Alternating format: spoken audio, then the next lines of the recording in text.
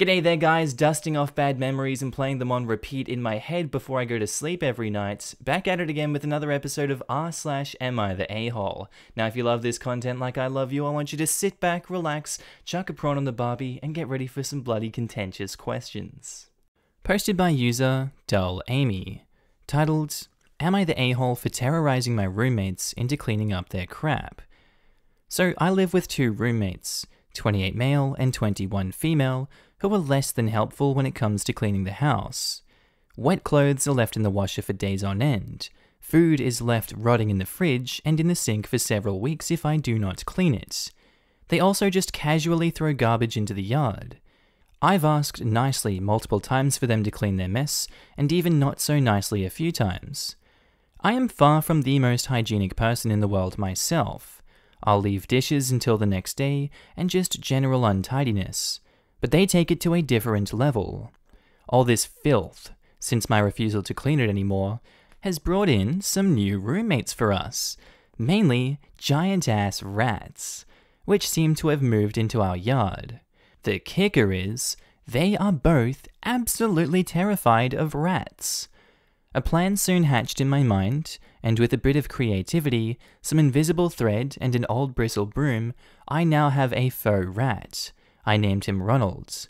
Every few days or so, for the past 2 weeks-ish, I have been placing it in the corner of the kitchen, waiting for one of them to walk in. Then I yank Ronald as hard as I can at an angle so he shoots towards them. Each time they've ran from the kitchen screaming in fear. I won't lie, I very much enjoyed doing it at first, but kinda felt guilty at having made a grown man bawl his eyes out and thought the lesson has probably been learned. So I decided we had to have a house meeting about the infestation and how they don't feel safe in the home anymore. Personally, I didn't feel safe with a pan of veggie rice rotting on the countertop for 12 days, but hey, ho, hey, ho. I simply stated that if they had just cleaned up their junk, the rats would most likely disappear. Lo and behold, the place was spotless within an hour, and since then there has been a lot less mess. Ronald has been put into retirement and is resting in my bedroom, ready to pounce if ever needed again. But did I take it too far? That's a hard one. I don't think you took it too far. I think you took a chaotic, neutral approach to solving the mess. You didn't directly attack them, you used your associate, le rats, to attack them on your behalf. It's a pretty intuitive solution to the problem, and you didn't cause too much harm to them, besides maybe some, PTSD from rats, and potentially a heart attack or two, but the ends justifies the means, right? OP, not the a-hole. Lamau? That's hilarious. Not the a-hole, that's a harmless prank as far as I'm concerned. And more than a fair trade for making you live in the filth. Not the a-hole. This is hysterical and effective. I love your creativity. Picture of Ronald, please? I hope he didn't give us a picture. Also, don't tell your roommates. I feel like they would have the complete lack of self-awareness to understand why that had to be done. Yeah, don't tell your roommates. They'll just double down on not cleaning and find other ways to make your life miserable as well. The key to a good covert operation is never talking about it. Posted by user Gardening Monster, titled, Am I the a-hole for bringing my garden with me when I moved? I, female 25, have been renting a house since I was 18, for 7 years.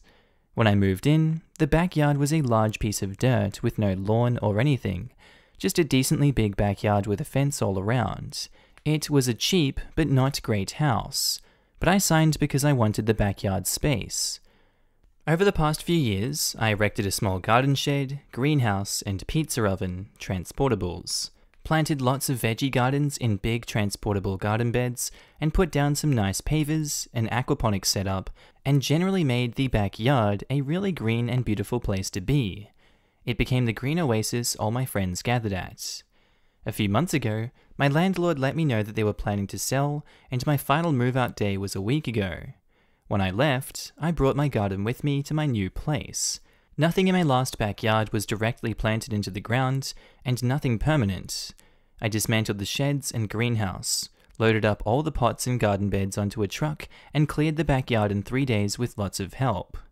My former landlords are furious over this, and demanded that I return the backyard to the former state. Apparently, they'd listed the house for sale with pictures of the backyard, and potential buyers were walking away from the house when they saw the barren backyard. They're accusing me of stealing their plants and wrecking the backyard. Legally, I'm fine. My contract said I could garden, and I have photos from the first real estate walkthrough before I moved in that show that the backyard was in the same state as I first found it, although with more fertile soil now probably. The same real estate agent signed off my final inspection, and I got my deposit back. I've received mixed responses though, because I saw the landlords taking pictures of my backyard before I left, but didn't make the connection because, in my honest opinion, when pictures of a house has furniture in it, you don't expect to also get free furniture. Some of my co-workers suggested that I am the a-hole because the house valuation certainly has fallen dramatically because I didn't tell them I was taking my garden with me, so they couldn't plan to landscape before lockdown hit. I'm gonna go with not the a-hole on this one.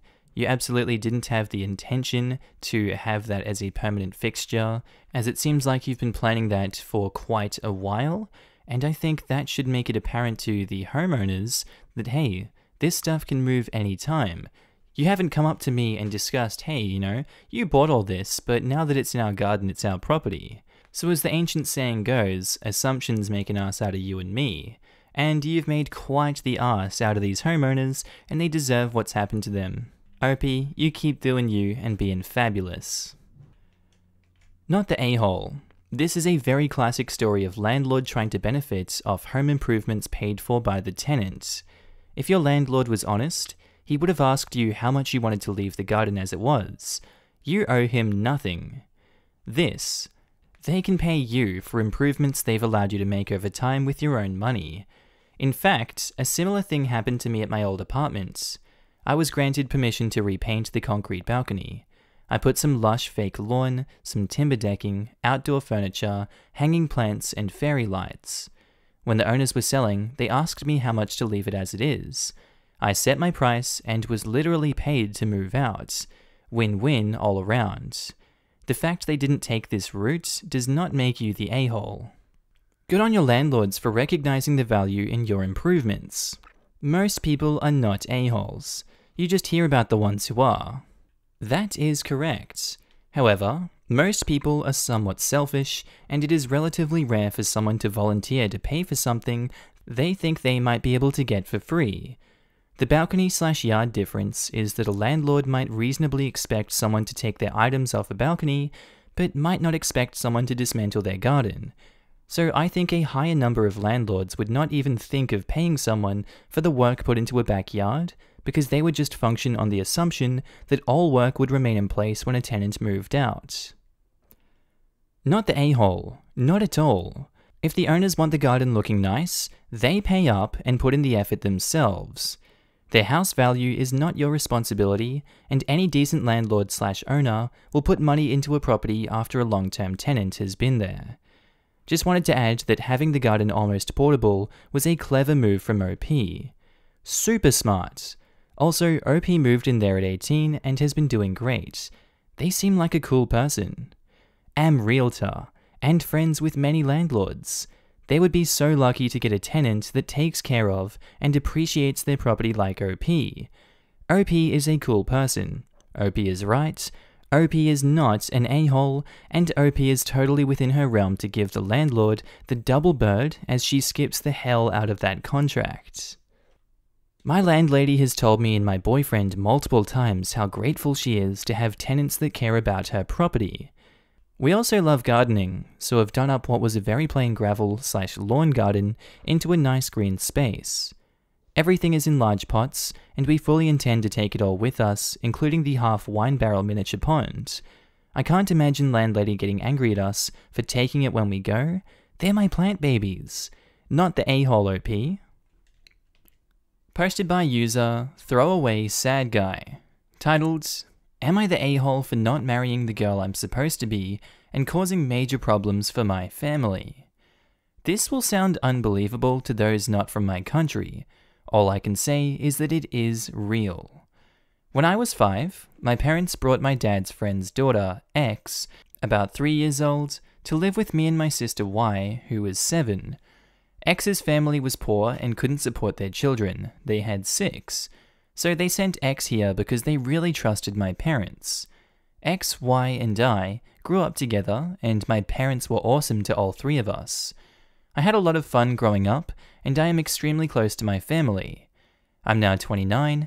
3 years back, I went abroad for my master's and then went back to my country. There, I met a girl, P, and we fell in love. I'd like to propose soon, and felt like this would be a good time to introduce P to my family. Y already knew of her, and P just graduated. This weekend, I told my family that I would like for them to meet someone special and set up a video call. No idea who they were expecting, but when they realized P was my girlfriend, everything just blew up. Apparently, they had already discussed and arranged my marriage with X years back, and she was the one I would have to marry. X was aware, her father had told her. Cue lots of screaming and yelling, including some choice words from X to P about how she's a modern girl, euphemism in my culture for tramp, and how she must be after me for my money. She comes from a richer family, by the way. I was just too shocked to react initially. The next day, I told my parents that I look at X as family. They started saying ridiculous things like they've never let her into my room, while apparently Y was allowed, and drawing all sorts of other parallels between X and Y, trying to demonstrate why X wasn't like my sister. They also said stuff like no one can understand me better than X, and that she will keep the family together, while P will alienate me from them. They also told me I'm ruining the family. X also cried non-stop and then shut herself in the room, accusing me of not wanting her only because she was poor, amongst other things. She also said no one from her village would marry her now because her family has told everyone back home that she's going to be marrying me. My sister was not aware of any of this either. Now, I told X I don't care that no one will marry her from her village. It is a likely possibility, or that her life is quote-unquote ruined. I also told my parents I won't ruin my life for them to be able to keep their word. X's father is coming to our house once he's able to. Transport restrictions are still in place, but he had a long phone call with my parents. I'm sure a lot of emotional blackmail is to follow, and I already feel rather guilty about X because she's a nice girl. My sister is on my side, but even if my parents cut me off, and at the risk of X ruining her life, I am not going to go ahead with this at all. Am I the a-hole? I'ma go with a big fat no. You're not the a-hole for breaking the bounds of a semi-arranged marriage. I'm not sure you were even aware that you were supposed to get married. They can't decide who you get married to. That's not a thing that should happen, in my opinion at least. I don't blame you for your reaction to all of this, and if your parents cut you off, then so be it. They can't force you to do something you don't want to do. You're an adult, not the a-hole. Edit. A lot of people asking me where I'm from. It's a Southeast Asian country. Just don't want to say if it's the exact place you guys are asking about. X was apparently aware that I didn't know, but she was told by my parents and hers that I'm a family man and will do the right thing, so there's no need to worry. She's basically accused me of wrecking the family too. My sister is really upset on my behalf, and also that she wasn't told any of this. My sister's family, her husband and his parents, have said if there's any sort of confrontation, they'll be there to back me up. Not sure if this detail counts, but P is also from my country, but also came abroad to study. So that's not a reason as to why my parents are unaccepting of P, they just want me to marry X. Not the a-hole. Although to some extent it sounds like X is a victim here too. So I think saying you don't care that no one will marry her from her village was a bit harsh. She's obviously been given the impression that you are on board with the idea of marrying her. Your parents are at fault here. If they didn't want you to see X as your sister, they probably should have told you that a few decades ago. Plus, I think he should let X know that he never knew about it, and had he known, he would have put an end to it years ago. If she knew he didn't know, then we know she is manipulative as the rest of his family. If she didn't, it allows her to deal with what happened. I was really harsh, I do agree. But I am flabbergasted that she knew this was the plan, but never even mentioned it once to me. She's apparently known for a long time, but I've had girlfriends even back in school and undergrad. This just makes me believe she thought I'd just break up with all these girls and go for her in the end, which makes me feel so weird. Hey, stepsister. Just kidding. She used to act coy around me and everything, but I assume that's because she was awkward about not actually being related. But did she know that you were unaware? That is the key here to understanding her in all of this. I mean, you are not the a-hole, your family is, however, but this is to see if she is or is just a victim as well. My sister is of the opinion that X knew I was unaware.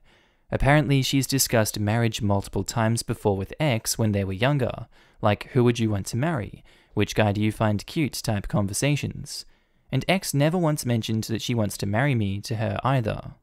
Sister believes it's likely that we both were kept out of the loop by my parents and X's parents because they knew I'd not be okay with it, and that if my sister came to know, she'd tell me. I do admit, I've not asked X directly if she was aware that I didn't know though. Not the a-hole. I think you should talk to X and explain that you never knew, and explain that you do care what happens to her. It sounds like to do after growing up so close. But that it's your parents' responsibility to care for her using their resources, but you are not a resource to be freely given to whoever they want. If it's scandalous for you to talk with her one-on-one, maybe your sister could pass along the message, if you trust her to deliver it accurately. It sounds like your parents promised X's parents that they would take care of her future, and you are a part of the package. I spent several years in a culture like this growing up, and it's understandable from their perspective, but you got out. If you and P can help use your social standing or anything to help get X matched up with a good guy, I think it's worth a try. It would be sad for her to be forced to marry a guy who doesn't treat her well. Again, it's your parents' responsibility to take care of her, not yours. So you really don't have to help, and you definitely don't have to feel guilty for not marrying X. Edits. Someone else mentioned the option of helping her get further education, and that's brilliant. Again, not OP's responsibility, but if he wants her to help break the cycle too, then it's worth looking into. If she leaves and finds someone to marry at a university, then she might be considered a wild woman by her village friends and family, but she could have a much more fulfilling life of her choice. Posted by user EnvironmentalCat48, titled, Am I the a-hole for telling my mother-in-law she needed to leave after she told my husband he married a lemon? My mother-in-law was over at our house, and I've been feeling pretty bad lately. I'm 18 weeks pregnant with a little boy. I have 3 other children from a previous marriage, and we have a ton of farm animals and dogs that I take care of during the day. Just taking care of the animals is a chore itself. It involves shoveling, bending, pushing, and lifting, and often chasing something that makes a break for it, since my kids often open the gate and forget to close it. The children can also be a handful. My 2-year-old is very whiny and clingy, and cries at the drop of a pen. Anyways, I was folding some laundry in the living room, and my husband and mother-in-law came in. I hadn't seen my husband yet, and he came over and gave me a kiss, and asked me about my day. I told him I was hurting in my back and was having some Braxton Hicks contractions, so he said, "Baby, you don't have to do the laundry or cook dinner today. I'll do it. If you don't feel like doing anything at all when I come home, I'll do it and you can just hang out with the kids and rest." I thanked my husband and told him I would still fold the laundry, but I would love if he would make dinner. Later that evening, I was giving the kids a bath in the bathroom, but I overheard my mother-in-law tell my husband that he married a lemon and he could probably do better than me. Angry, I came out of the bathroom and told her she needed to leave the house. My husband understands it hurt my feelings, but my mother-in-law keeps calling me and leaving messages on how I was rude to her for kicking her out of her son's house. Am I the a-hole? Edit, since I'm answering some of the same questions, I'll type this out. My son isn't a brat. He's just 2 and acts 2. I also clean and make breakfast and lunch. I don't just let the kids starve all day. My children's dad left when my son was born because he was an NICU baby and he didn't want to deal with a sick baby. He then ran off into the sunset with a younger, childless woman. I met my husband when my son was 3 months old. We lived together before we got married. He built the house, but I helped pay for the land. I'm laid off at the moment due to coronavirus. My husband and I just married last month, but we've been together for longer than that. My husband is very kind and gentle, and he didn't have time to respond to his mum as I came out almost immediately when I heard it because I'm hormonal and was tired and it hurt my feelings. I don't know why those were relevant questions, but there you are. Good on you, OP. Good on you for standing up for yourself. That's despicable, disgusting behavior that shouldn't be accepted in today's society. Oh, you married a lemon because she has 3 kids, you can do better. Actually, shut your mouth. The mother-in-law probably knows full well the circumstances of OP's life, probably knew that the husband walked out on her.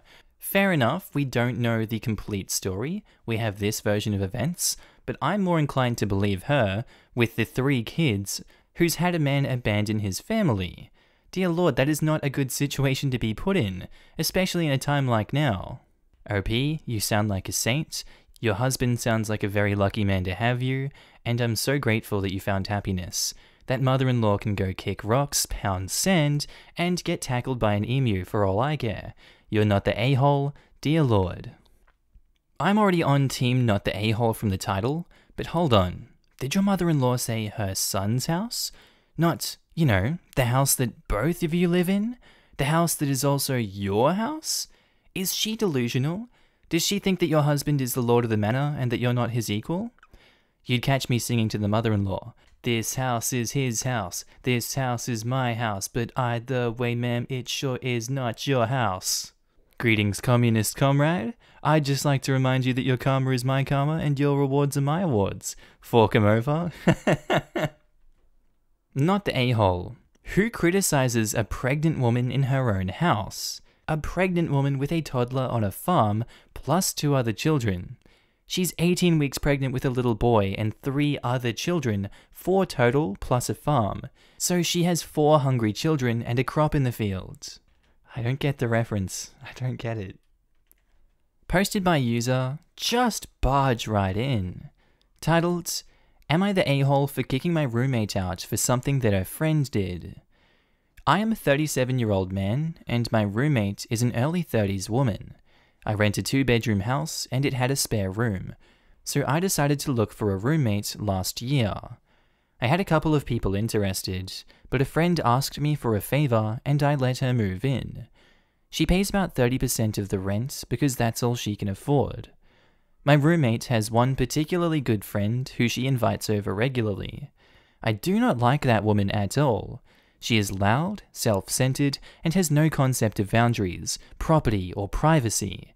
She has accidentally eaten my food and drunk my beer several times when she came over, and I have voiced my opinion about her to my roommate regularly. My roommate's response has always been, as long as I'm paying my part of the rent, the company I keep is between them and me. On Saturday night, she invited her friend over. As I often am in my room, I was completely naked, lying over my covers, reading a book. I like being naked and expect a reasonable amount of privacy from civilized people. Man, I thought I was the only one that did that. When my roommate was in the bathroom, my door flew open like it was rammed by a siege engine. Her friend had barged in to surprise me, and instead of frantically apologizing for violating my privacy and seeing me naked, she burst out laughing as I fumbled to cover myself. By now, my roommate had come out of the bathroom, and her friend shouted, "I saw his little pecker!" My roommate snort-laughed loudly.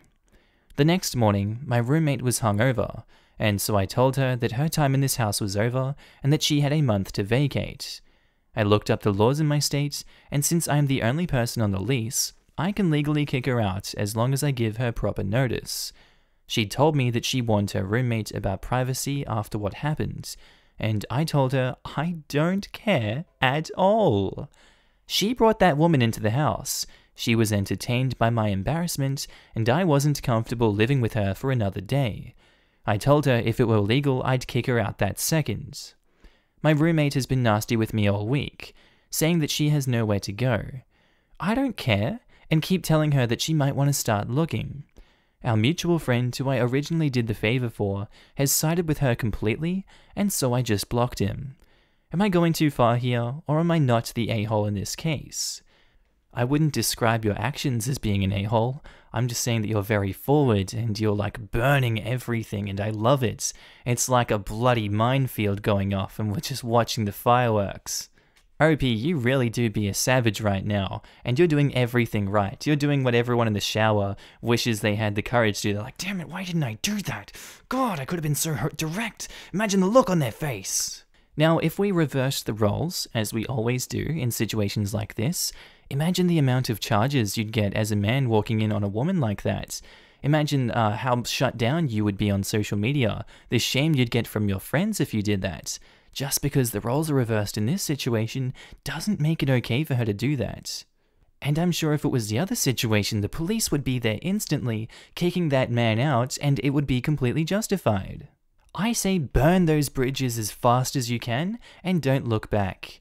They did you so dirty, and you deserve to live worry-free without that nasty woman in the house, not the a-hole. Not the a-hole. Your roommate is responsible for her guests' behaviors. Stealing by her friend would have been enough to kick her out, but laughing at you instead of kicking her friend out after she treated you like that was far out of line. She doesn't deserve better.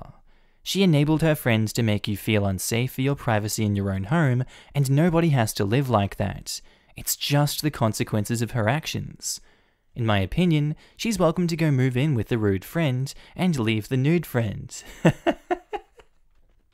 Not the a-hole. You might want to make sure you send her the notice by email too, so you had written proof she had it so you can legally change the lock and dump her stuff on the street in a month if she hasn't done anything about getting another place.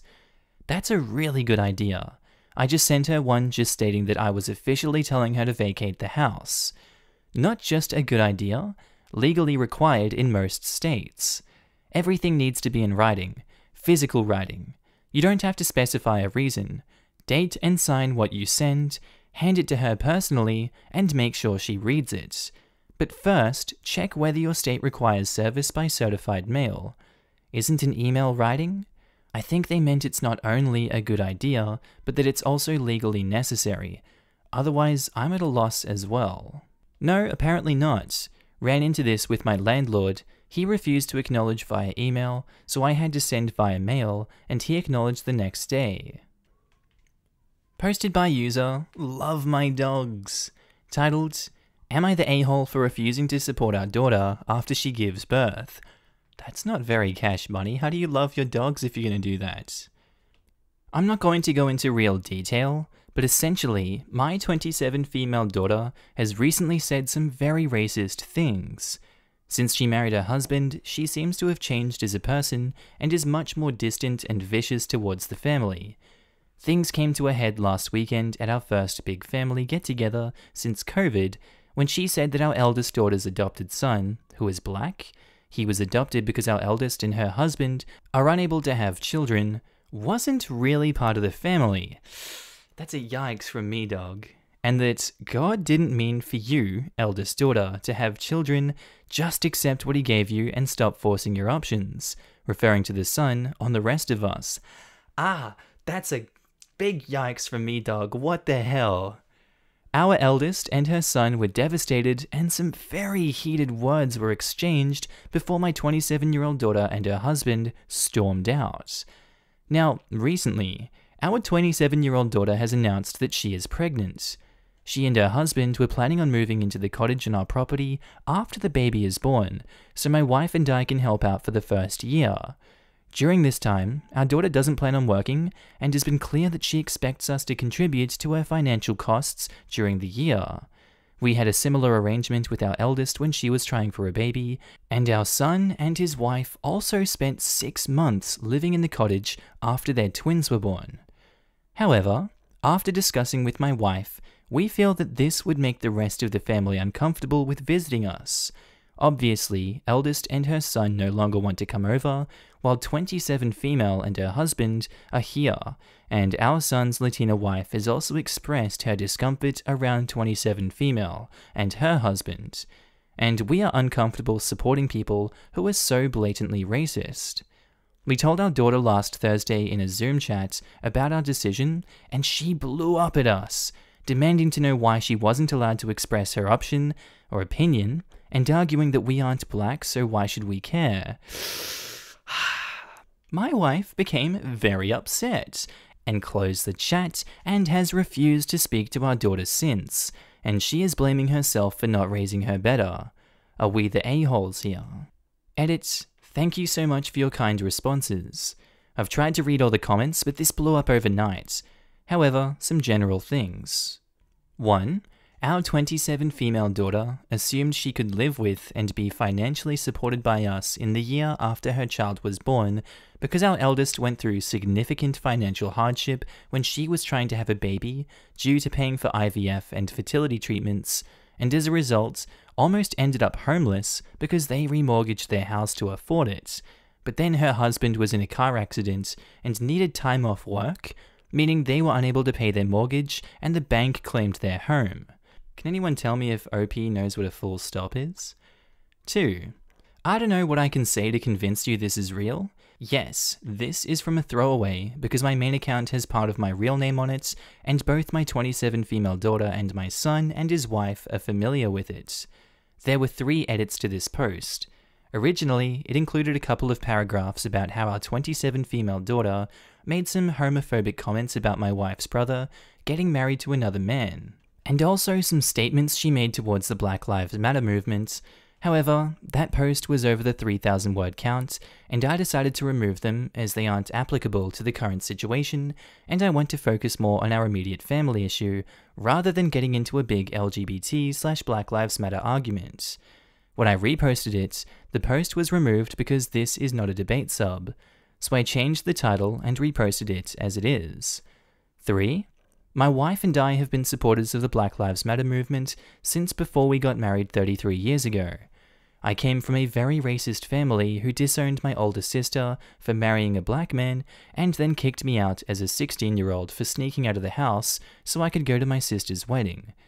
We haven't really been LGBT supporters, we haven't been anti-LGBT, just not a part of the rallies and donations, until my wife's brother came out a few years ago, and since then, we have made more of an effort to go to the parades and donation to things like the Trevor Project. Second edit to say that our 27-year-old daughter will not be homeless if we don't support her for the year following the birth. It was just supposed to be an opportunity for her to spend time with us, as otherwise, they will live 2 hours away. As far as I'm aware, they own their home outright, and her husband is financially well off enough to support her during this time without our help.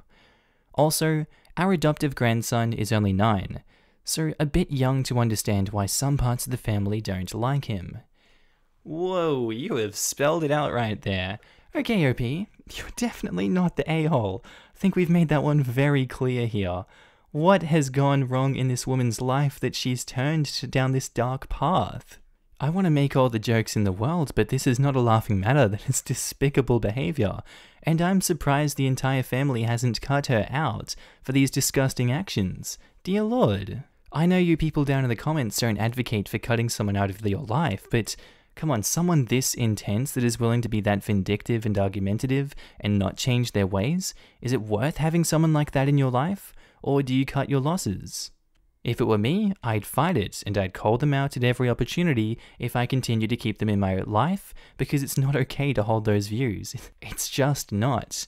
So OP, absolutely don't let her live in your house. She's got a husband that wants to support her and keep her in a little echo chamber, and so be it.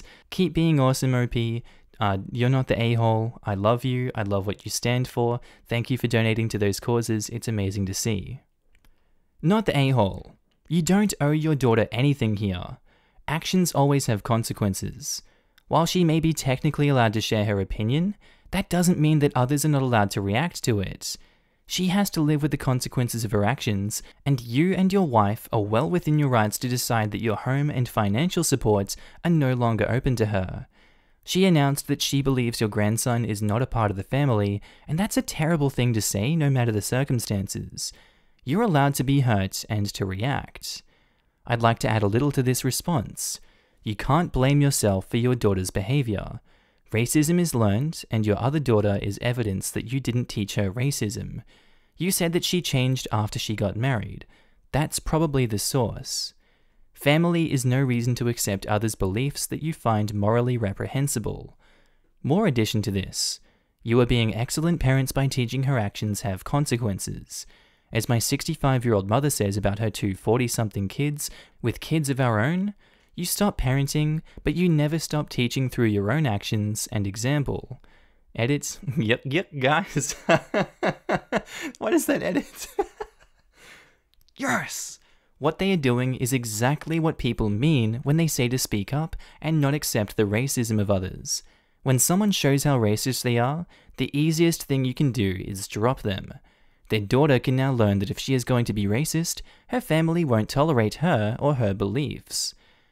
Don't forget that your behavior in this situation will also affect your grandson immensely. I'm not sure how old he is, but if you allow your daughter to remain in the family spewing hate at your black grandson, and he sees that behavior being tolerated by his grandparents, this decision may scar him for life. What this would communicate to him is that he is not as deserving of love and respect, even if that's not your intention. Absolutely this. If he feels his grandparents don't stand up to his racist aunt, he may not trust you or feel safe to be himself around you, and would feel that he's not part of the family. Put your words into actions. Definitely not the a-hole for fighting racism in your family. Am I the a-hole for calling all men Kevin? I'm the only woman in my workplace of about 50 people. Mostly, this is okay, except for the sales team. They're mostly younger men who will turn anything into one of two things: a pee-pee measuring contest or a very obnoxious joke. They have jumped on the Karen meme with both feet, both hands, and a duck. The only issue is that they don't just use the name Karen to talk about someone who is behaving in that snobbish, I want to talk to your manager kind of way. They use it for all women. Woman standing in line? Karen. Hairdresser full of women? Crowd of Karens. Older woman getting on the bus? Old Karen. Couple of female kids? Looked about 8 or 9 years old, in their brownie uniform doing litter picking up with a group? Little Karens. Resultantly, all women equal Karen, and Karen equals deserving of ridicule and mockery, and thus we have ended up at all women equals deserving of ridicule and mockery. And I ignored it at first, figuring that it wouldn't last and they'd move on to something new as they normally do. But it's been months and they're still doing it.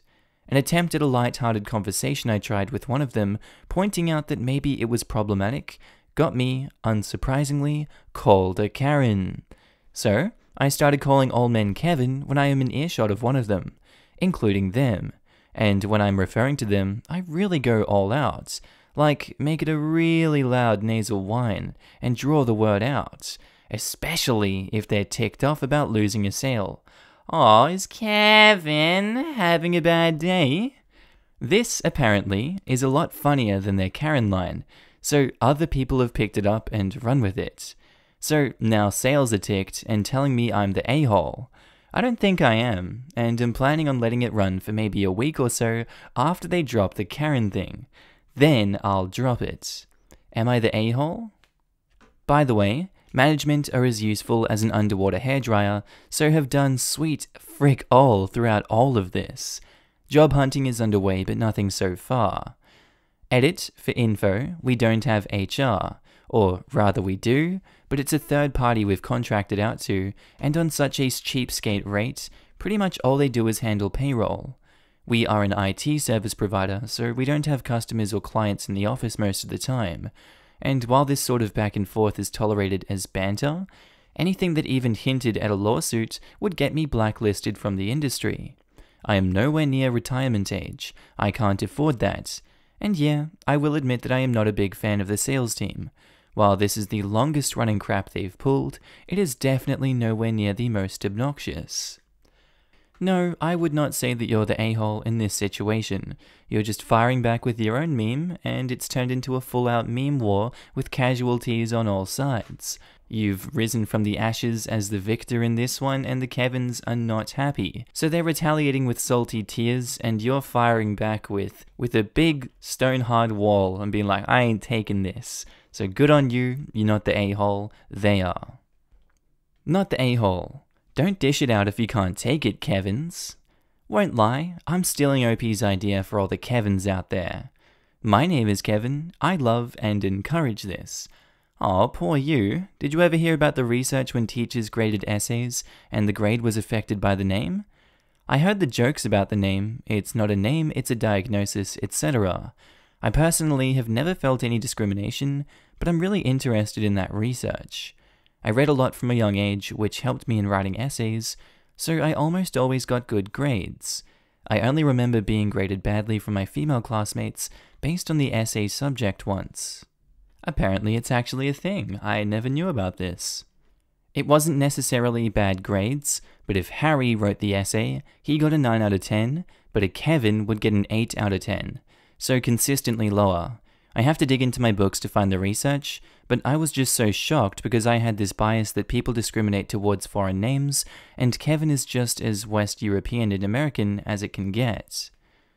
Here's a link to the paper. You can probably just write that down if you want to read it. They go into a summary about it, but it's what you'd expect. This is hilarious and deserved, not the a-hole. That's hilarious. I love it. However, once you made your point, you may want to tone it down before little Kevin goes crying to Karen about the mean Karen. Not the a-hole, but that won't stop the repercussions when HR does eventually get involved. If HR gets involved, what should they do to protect the company? There's disruption centered around one employee. Is it easier to deal with the employee or a large group? Sales is who brings in the money. Is it better for the company's bottom line to disrupt sales or whatever individual position you may have? Yes, I'm cynical about HR doing the right thing when they can damn well do the easy thing. Especially a third-party cut rate HR. Posted by user The Lackadaisical. Titled, Am I the a-hole for rubbing my belly? I am 28, female, 6 months pregnant, and am the first in my family to be pregnant. My family has reacted weirdly towards my pregnancy so far, but this is a whole new level. I'm wondering if I'm the a-hole or not. Being this far along, I am constantly feeling the baby moving inside me. She presses on my bladder and makes a ruckus in there. I found that gently rubbing my belly up and down, over my clothes, calms her and keeps her from jabbing my insides with her feet. Due to COVID, I haven't been able to see my parents until last weekend. So far, it's just been me and my fiancé celebrating the pregnancy, so I was excited to show them pictures of my ultrasound and catch up. My sisters, 30 female and 28 female, came over to visit while I was at my parents' house. We were sitting around and chatting when I felt the baby start to act up, so I absent-mindedly began to rub my belly. My sisters both gave me a look like I was doing something disgusting. They asked me why I was rubbing my belly and told me to stop after I explained. They said it made them uncomfortable. I obliged and stopped, thinking they were just being weird. An hour later, I was grilling with my fiancé and was rubbing my belly again. My older sister saw and snapped at me. She told me to stop. It was weird and I looked like Buddha rubbing his gut. It was offensive, but I stopped to keep the peace. I just wanted to have a good time. Later, we went out for ice cream. Before I got in the car, my twin sister, who is also pregnant but not showing yet, stopped me and made me promise not to rub my belly in the car. She said loudly, to make my older sister laugh I guess, "No belly rubbing Buddhas in my car." I said okay, I just wanted ice cream. While standing in line for the ice cream, I began absent-mindedly rubbing my belly again. My sister saw, snapped, and shouted, "The lackadaisical! Stop! That's so weird!"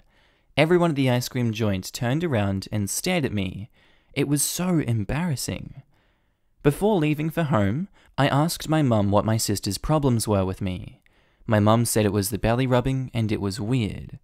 My fiancé had my back and explained that it calms the movements and it's completely normal for me to do that. My mum said I was being overreactive and to imagine how hard it must have been for her when she was pregnant with twins.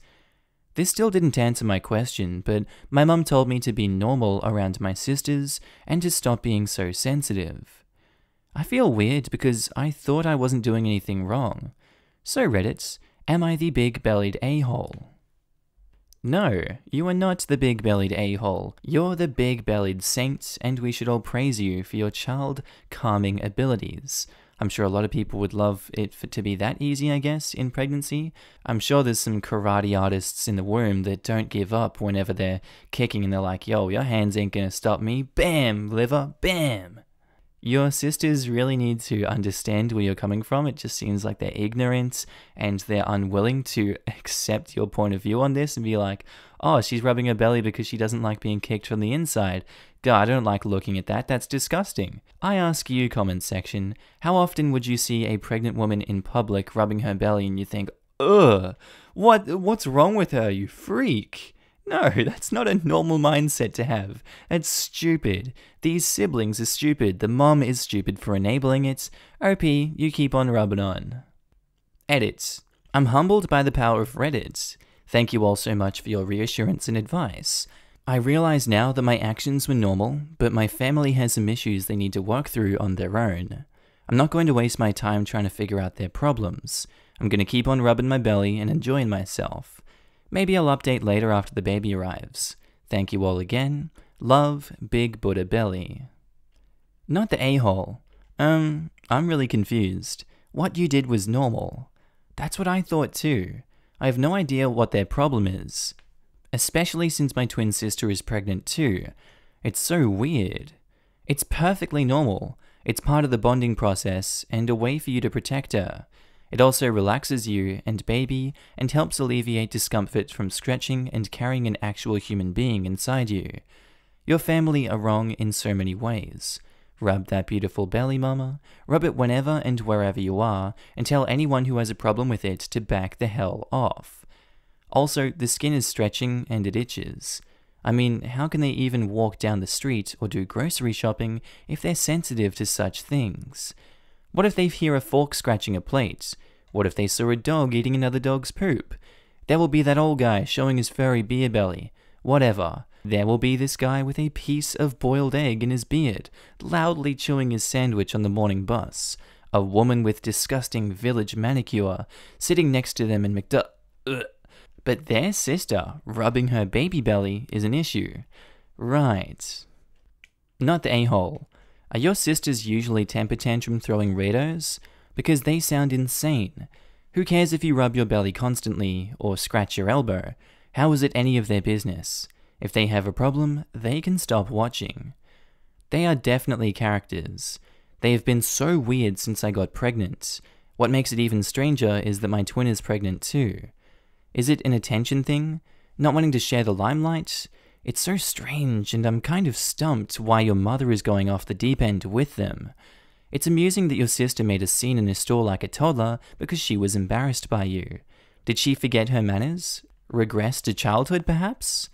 Were I you, I would tell them next time, I will be rubbing my belly. I don't care what you think because it's not any of your business. This is a you problem. Figure out how to deal with it. Both of my sisters, in my opinion, are weirdly attached to their childhoods and my mum. Whenever we're together, we only talk about childhood memories. Any other topics are disregarded. My overanalyzing self says that they're weirded out by me growing up and changing the norm of the family. I don't know though. When you're rubbing your belly, are you lifting up your shirt and getting up all in there? Are you moaning? Is your belly rubbing more akin to a vigorous cleaning motion? If not, consider starting. Establish dominance, okay? And that goes for you too, my thick boys in the chat. You too.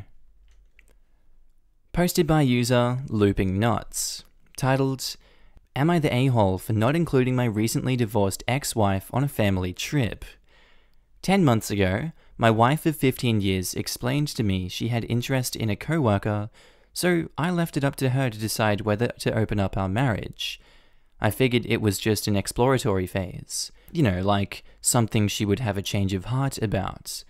After 5 months of being miserable with her going off with him nearly every weekend, I expressed to her I wanted to look for someone else. She replied that it would only push her to the other man. Nonetheless, I started seeing someone, and after the first day of me seeing someone else, my wife wanted a divorce. Ooh, oh my god, sis, damn. We have officially been divorced for a week. We have 3 kids together. We are also living together for the time being, while she and her boyfriend are closing on a house together. Recently, our family's friend's wife contacted me and invited me and the kids to join her family on a trip. I planned on taking my girlfriend along with us. I explained to the family friend that if my family were to go on the kid trip, my kid's mother would not be going. They acknowledged and figured that was going to happen. Realistically, there is no room for 2 extra people. Personally, I have no interest in going on a trip with her and the man she left me for.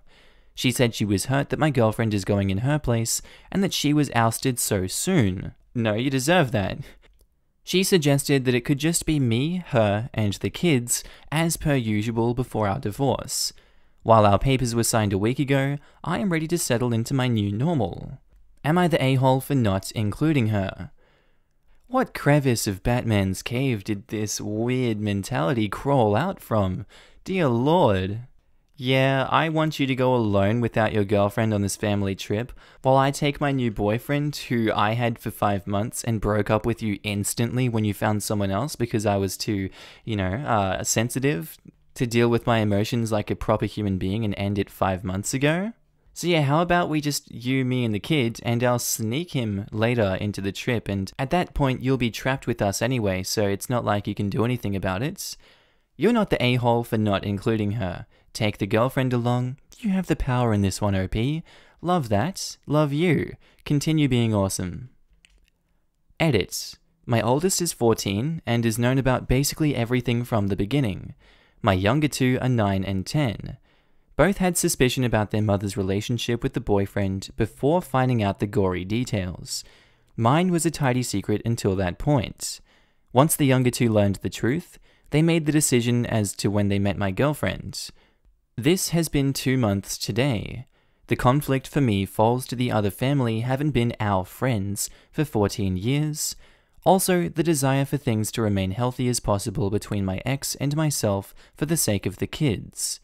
My ex hopes to still do things like this together as family, and in the future, maybe we can, but right now I don't think I could stomach it. I explained this to my ex, and she seemed to be heartbroken at the notion. She is crying, and I just feel irritated. Kinda makes me feel like an a-hole. This situation is centered around myself and my ex. The kids are actually doing pretty well. Edit 2. I spent 5 months doing everything I could think of to save us. She spent 5 months leaving me at home with the kids, lie after lie, and 0 craps given about my feelings. The exact moment I said F it was when she didn't want me to attend her office Christmas party, as I have every year for over a decade. Her reasoning was she didn't want her co-workers to think she was a tramp. Sounds like to me she was pushing a narrative that I was no longer in the picture. That was the moment I realized where I stood, and that being faithful to her was a waste. My girlfriend walked into my life 3 days later. The hypocrisy and insanity that followed were truly unbelievable. After her initial immediate demands for divorce, she decided that we should start working on our marriage. Step 1 was ditch my girlfriend. Mind you, I had known her for a week and had no real ties to her. Nothing to say about how she would end her 5-month relationship with a man she works 40 hours a week with, and that is centric to her friend group. I may or may not be the a-hole for excluding her from this trip, but I'm not asking about the demise of the marriage. Just gets messier the more you read into it, doesn't it? Dear Lord, she is hot garbage. Not the a-hole. She wasn't technically invited if I'm reading this right. Also, big yikes at it being okay for her to indulge in your new open marriage, but not you? She can't see her hypocrisy and double standard. She always justifies it by saying she and her boyfriend check all of each other's boxes. Great for her then, but she no longer checks all of your boxes. Most importantly, the trips away box. She cannot have her cake and eat it too. That trips away box got me, damn it. Not the a-hole. She should have thought of that before deciding to pursue another man. She is not being ousted because she's literally looking to move into a house with her boyfriend. She has a whole new life and seems to be just fine when you aren't going on a vacation. Exactly. He did not oust her. She left him. She wants to have her cake and eat it. Damn it, stop saying that. He can't seem to oust her fast enough. Like, she keeps leaving him without actually, leaving. Found a new dude, didn't leave. Found a new house, didn't leave. Hell, she found out about the trip, now she wants back in. I mean, for God's sake, woman. Martyr complex. I'm fudging someone else, but if you do it, I'm gonna leave and it'll be your fault. I've left you, but woe is me. You're not taking me on vacation with you? These comments got long, but this one just came up and it's actually really good. Not the a-hole. Your family and you were invited. She's the ex, so doesn't count as a real family member anymore, and is not amused that she is now excluded. Girl, this is your price for playing a stupid game. She can have an open marriage, but when you want the same, that's a reason for divorce? What the fuck? By the way, ex and boyfriend are living in your house, so before you leave for this trip, collect all important documents, bank stuff, expensive jewelry, and put it in a newly rented safe deposit box, and take photos of how your house looked. Until now, you were very accommodating to her. But I guess, as soon as you all leave and she is alone with the boyfriend, reality will hit home, and nobody knows what she will do then. This post really should be higher up. The OP needs to protect himself, given how entitled her ex has already been. And yeah, I wanted to include that one because that's a very good point. We don't know what this woman's going to do. Better safe than sorry, especially given her past actions. And that's just a heads up for any of you guys if you ever find yourself in a situation like this. Posted by user Get Off Me Beach, titled, Am I the a-hole, or I guess are we, for making a family that is trespassing on my property uncomfortable? 26 male. My boyfriend and I live in a lake house. I have 2 brothers and our father has been in the picture since I was 15. And my boyfriend's father left him and his mum when he was really young. My brothers are 24 and 21. The 24-year-old has a girlfriend who I think is 23. My brothers and the girlfriend came to spend the weekend with us. We have lakefront property and a little probate beach area. We have signs up that states it is private property to deter trespassers and cameras that monitor the beach. This afternoon, we had been taking a break after going on jet ski rides. My youngest brother was helping me cook lunch, and my other brother and his girlfriend had decided to go down to the beach. They came back up and told me that there were people on our beach. They'd asked them to leave, but they didn't. My boyfriend went down to investigate, and apparently there was a whole boatload containing 5 adults and 4 kids. He again asked them to leave, and told them that it was private property. They refused, so he called the police and ate lunch as we waited for the police to come. Over an hour has gone by, and the police haven't showed up. He had been planning to go down to the beach after lunch, so we decided to go down and try and annoy the family into leaving. We played music with explicit lyrics, nothing too bad but still, brought down alcoholic drinks, and played drinking games. We purposely, and out of character, acted rowdy, not putting a filter on what we said. My boyfriend and I, who were not ones for PDA, kept holding hands, making out and stuff because there was a good chance this group of people was homophobic. We live in the South. Is this just a coked up version of the Jerry show? They're like, Jerry, Jerry, Jerry. But instead of them being the crowd, it's like the whole group of people on stage, like tackling each other, making out. The cameras are getting in their face. Security guards are being pushed back and they're like, whoa, Jerry, yeah, woo! You're not the father, you're not the father, woo! Sorry about that. After a while, the group got fed up and left. Before the group left, one of the women yelled at us, "Shame on you people for ruining what was supposed to be a nice Father's Day for my husband and brother. We just wanted a good day on the lake and didn't need to witness frat boys gone wild." That name of your sex tape. I shrugged and said, I mean, this is my property. My family and I can do whatever in the hell we want on it. Next time, do as you're told and stay the frick away. The adults in the group looked disgusted. One of the men looked like he was about to yell at us for what we said, but instead they just drove off. The police came much later and obviously weren't any help. As we discussed what happened, my brother's girlfriend mentioned that what we did was immature and kind of rude, and we could have handled it better. Were we the a-holes? For the pure comedic value alone that this created for me as a Jerry Springer stage fight, absolutely you are not the a-holes. That's hilarious. I applaud you for the dramatics, for putting on such a beautiful display. Thank you, OP. You guys are saints in the modern world, and they deserved that for intruding on you guys. I'm sure the police could have done it much more effectively, but you guys did it in a time-efficient manner and got rid of them so quick that the police weren't even needed. So you're not the a-hole simply for the efficiency that you solved this problem. I applaud you, good sir. Not the a-hole. They're the ones trespassing. Honestly, they're lucky that you're not the type that would come down brandishing guns and demanding that they get off your property. Clearly, they weren't going to leave, and honestly, what you did was likely one of the least dramatic ways to resolve this. If the police came and the people refused, they could have ended up spending the day in jail or paying fines for breaking the law. Not the a-hole, the entitlement on some people is mind-boggling to me. If this happened by accident to me and I was told I was trespassing, I wouldn't be able to apologize enough while packing my things and leaving as quickly as I can. This right here. Apologize for the misunderstanding and get the hell out. I mean, if you can solve a problem by making out, drinking beer, and playing music, you resolved the situation as diplomatically as possible. And for the D&D fans, we found the bard. Definitely not the a-hole. It's your property and they were trespassing. I guess it could have been handled better, but I don't think that makes you guys the a-holes. Just curious, how would you have handled it?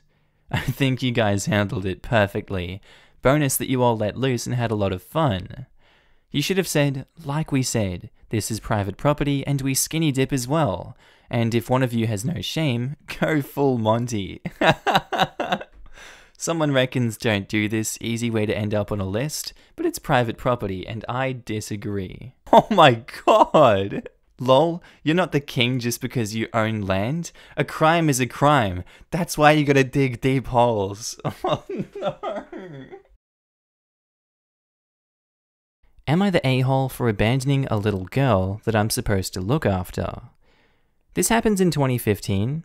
I went to the mall to have an early lunch with my friends, roam around a bit, visit some arcade, and play in the internet cafe. I was first to come, right when the doors open. Seeing that my friends aren't here yet, I decide to hang out at the food court, open up my laptop, and play Total War Shogun 2.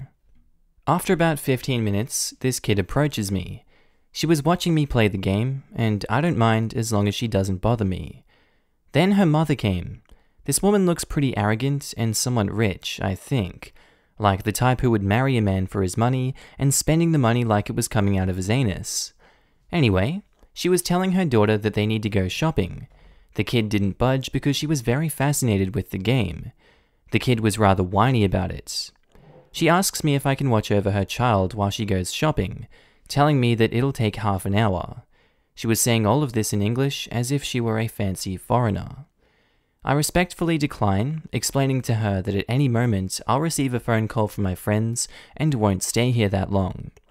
She was insistent and put a 100 peso on the table in front of me, and then quickly walks away before I try to tell her that I'm not accepting this responsibility.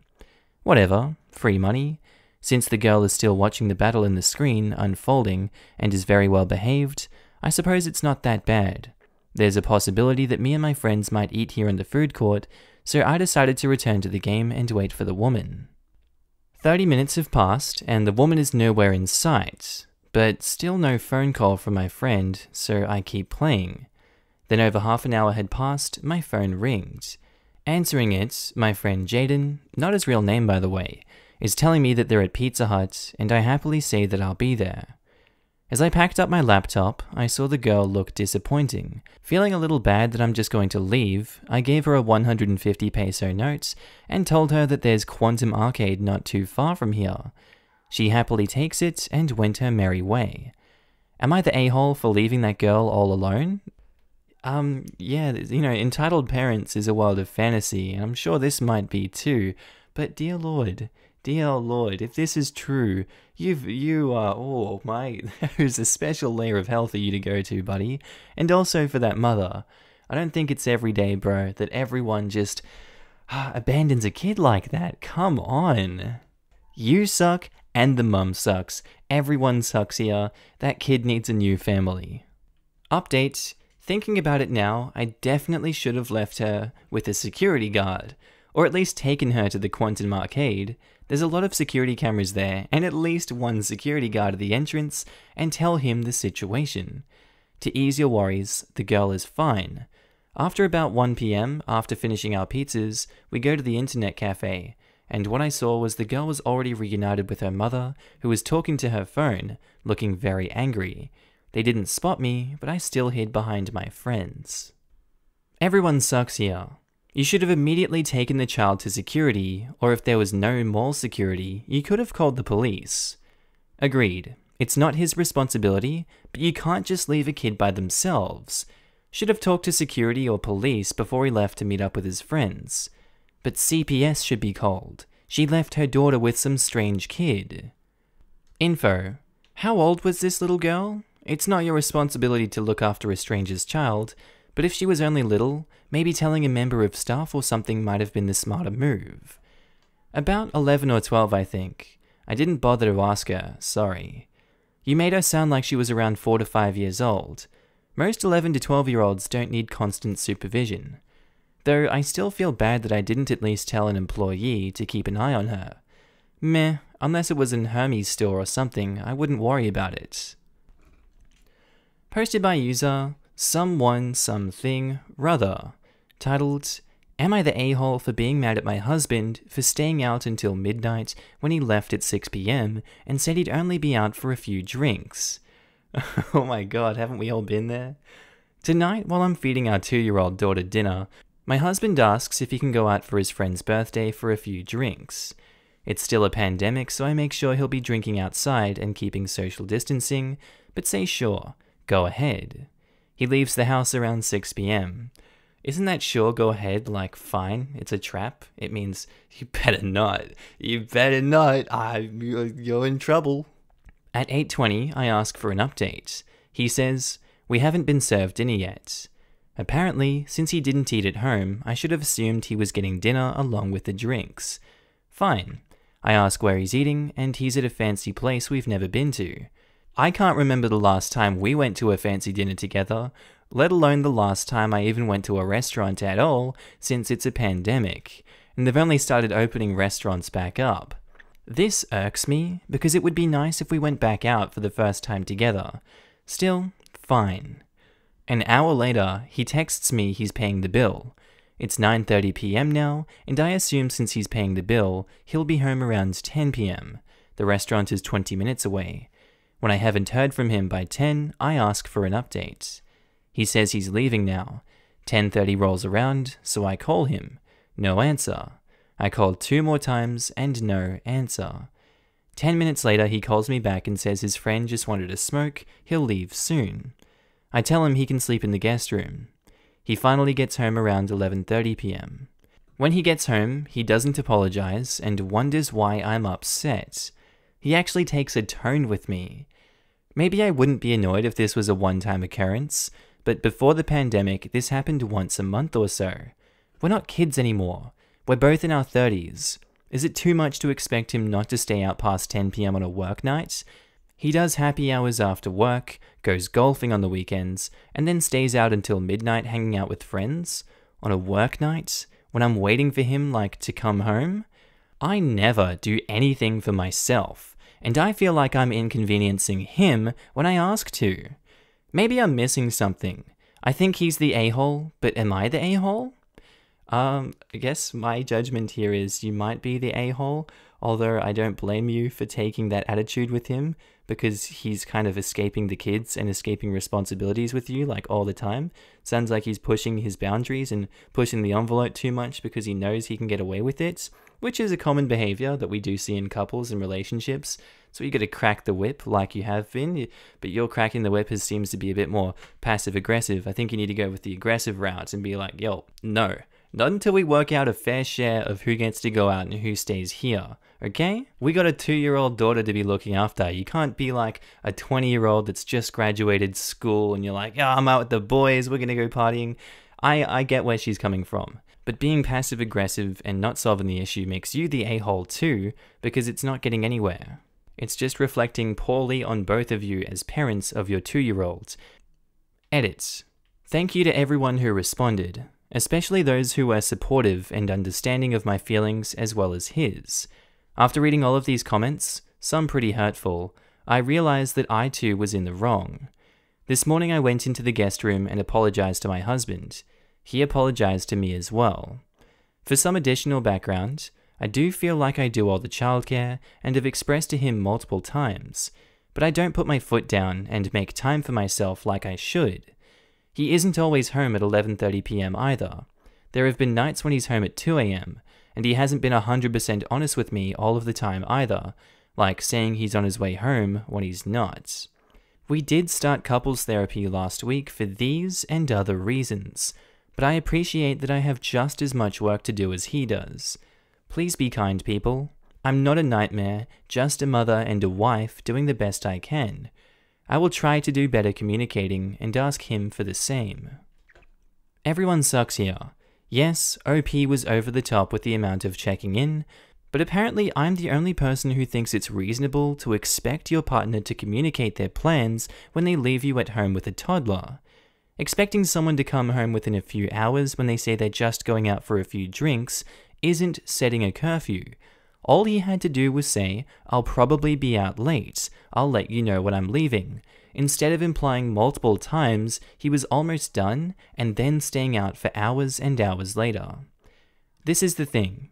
It sounds to me like he kept implying he wouldn't be out long at first, and that he was on his way later, so constantly checking when that turned out false is different than if they had discussed a late night out. If everything happened exactly as OP said, he basically lied. A few drinks is not the same as drinks and a fancy dinner, then hanging out till midnight. And he wasn't leaving all those times. Does OP suck for checking in, or was she put in a frustrating position? Even if the premise is that his night out is reasonable, negotiable with the toddler in play, there's no expectation either parent gets to stay out till midnight, I'd say unless the parties agree. He was super passive-aggressive and sneaky about it if he planned to stay out till midnight, have dinner, etc., but called it a few drinks at 6. OP was passive-aggressive too, by continuing to check in the vein that it was relatively okay, when she maybe should have said directly, when we discussed this, I thought you'd be gone a couple of hours for drinks, and I would like you to come home. And then explaining the secondary issue that she was hurt, he went to a fancy dinner without even mentioning it to her or thinking of her feelings. But I suspect those calling her a nag would find that direct communication just as bad. Her bad behavior in my eyes was not being direct. I don't have kids because I like my freedom, but you don't get to escape your responsibilities and party till midnight when you have a toddler unless your partner agrees, and she wasn't agreeing to that. And it seems like he knew it. Now, if he's usually a dedicated father and rarely goes out, maybe one could argue she should be gracious, but that also requires him being honest about the ask. The thing I'm hung up on is him telling OP he'd be home soon. Honestly, I'd be worried if my partner kept implying they'd be home soon and they didn't show up. Were they in an accident? Are they trashed and don't realize how much time has passed? And do I need to pick them up? Also, if you tell me you're coming home soon, I'll stay up and wait for you. If you're going to be out till midnight, tell me so I can go to bed and don't wait around. I think there are several issues to unpack here, but the biggest one to me is that the husband lied, and it sounds like does so with some regularity. All the other stuff stems from that, not the a-hole. If you want time for yourself, take it. Is he forcing you to hold yourself back from having your own time? He obviously feels no guilt at taking time for himself, and he shouldn't. Neither should you. Have him watch the kids while you go out and have fun. Don't try and control him. Stop being petty instead of communicating your needs properly. It's childish. Just take an equal amount of time for yourself. Tell him you're taking a weekend for yourself, then go. God, it sounds like my mum. She's always like that. She's like, alright, I'm going out. See you later. Where are you going, mum? Why are you just disappearing? I'm taking a weekend for myself up at the coast. See you later. Posted by user Snoo72028. Titled, Am I the a-hole for wanting my son from an affair to attend my swearing-in ceremony? I will give some background because I do think it matters.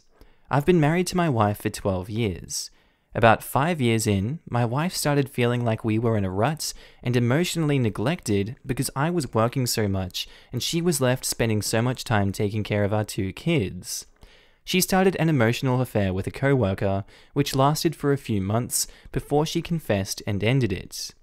I was really bothered by this because I know that for my wife, the emotional connection is as important as the physical, so it could not have been any worse if she physically cheated. We did not pursue therapy at that point. I thought I was okay, but the hurt continued to simmer and eventually led to me confiding in a colleague, someone in my line of work but not a co-worker/friend, which eventually turned into a physical affair. This is a dumpster fire. What? I did not feel like I was wrong at the time for doing this, since I felt like my wife's unfaithfulness was the cause. I was wrong. I don't deny this now. We had an affair for around 2 years. It was during that time that my partner got pregnant and gave birth to my son. He is now over 5 years old. I eventually confessed all of this to my wife after I started feeling guilty. He didn't start feeling guilty for 2 years? Things were bad for a long time, but we did get into therapy and have managed to work through our issues. In many ways, our relationship is now better than either of our affairs, and we have even since had another child. My wife has always been fine with me being active in my son's life, which is something I told her would have to be allowed if we were going to work things out, because it would not be fair to punish him for my failings. Up until now, that has worked well enough. I soon will be sworn in for a new position I am taking, and I'd plan to invite my son to watch, since my other children will be attending along with my wife. My wife freaked out when I told her my plans, and said if I did it, it would be like throwing my affair in her face. She thinks it is an a-hole move to invite him, but I think he has as much of a right to be there as my other kids. I can understand her view, but I think I would be the a-hole if I didn't invite him, but let my other kids come. My God! Do you just leave it at everyone sucks here? Everyone has something wrong with them. How is everyone okay with this situation? I don't understand. How are they cool with this? How did they solve this? Like, what therapy they're going to? Sign me up to that. That will solve all of my problems. I don't know what job he's being sworn into, probably Macca's manager. He's going up from, restaurant manager to a regional manager. So he's like, I want my son to be there to see me, but I also want my family A to be there too. Family B has to be there. I don't understand the importance of being sworn into a position. Why are you jeopardizing your already very rocky situation just for your son to be there? My brain's gonna explode. I don't want to talk on this anymore. I just think everyone sucks here, and best of luck to them for solving this. Everyone sucks here, except not your son. You're the a-hole for trying to spin the story where your wife's emotional affair of a few months is somehow equally problematic and the source of your own 2-year-long physical affair that produced a child. You literally make it sound like we both cheated when that is not the case. You say you don't deny you were wrong, but the way you've laid this out still reeks of denial of culpability. Your wife is slightly the a-hole for refusing to honor your agreement that your son would be a big part of your life. She's putting her own feelings of embarrassment about your affair above those of an innocent kid. As your son gets older and more aware of the circumstances, she's going to have to learn to deal with him being around without making him feel like a source of pain for her. That said, your son is 5. He does not care about a swearing-in ceremony. It will be boring for him, and not something he's going to feel sad about missing out on. For this instance only, it seems you could keep the peace by keeping him at home. Yeah, the first part of OP describing his wife's affair really put me off, because she did not have sex and she fessed up, whereas he had sex and didn't confess until after his mistress got pregnant. It feels like he's trying to frame it to show how, see, she messed up too, when this is not the case. We did not need to know she emotionally cheated. Her affair has nothing to do with the current situation. Unfortunately, the situation of him including and excluding the kid is not going to stop here. What about other special events like birthday parties or Christmas? Does the wife expect him to exclude the kid from all of those as well? OP is not the a-hole for wanting to include his kid, but this situation, and all future ones, is 100% his fault, and everyone is suffering because of him. Yes, I agree the wife is the a-hole as to the issue at hand, but I couldn't let OP off the hook, given the fact, as you said, he is responsible for the whole situation in the first place. It's not even that OP had an affair for me, it's the way he's describing it, as if the wife started it, and it's her fault that is super a-holy. He said it could not have been any worse if she had physically cheated. Well, yes actually, it could have been worse. She could have gotten pregnant with another man's child, and paraded said child around everywhere, so all OP's friends and family were constantly reminded of that time she rode that sweet non-OP dick. What am I doing with my life? What led me to reading this? You had an affair, had a kid from that affair, and your wife has not only continued to stick with you, but also allowed you to be inactive in the life of the person you had an affair with. Give her this one. You're the a-hole. You're the a-hole. How does her floating for a few months lead to a 2-year affair by you? You're the a-hole. Your wife did not cheat on you. Flirting with someone for a few months is not at all the same as fudging someone for 2 years. One is a normal human interaction that was cut off long before it led to any betrayal. The other is adultery that led to a child with your mistress, whom you rammed your dick into for 2 years. You're a crappy person, dude. It takes some next level vindictiveness to cheat on your wife to punish her for developing a crush on a coworker, telling you about it, and then cutting off communication before any cheating occurred to save the relationship. In response to her open and honest and totally appropriate communication about said crush and its effect on your relationship, you vengeance conceived a child to punish her after ramming your dick into another woman for 2 years. That's screwed up. You are definitely the a-hole. They were so mad they spelt it definitately. Posted by user ThrowRA AmiTheA 45, titled, Am I the a-hole for telling my husband's cousin that I couldn't imagine being on Tinder in my 30s when she said that she couldn't imagine being a housewife since she needs to use her mind? Man, people are so mean. We were having dinner at my mother-in-law's home. It was my in-laws, us, and my husband's cousin, and my in-laws' neighbors. At one point, I was helping clean foot outside, and it was me and my husband's cousin Martha. I haven't talked to Martha since she got out of jail, much since our wedding, and a few FaceTime calls here and there.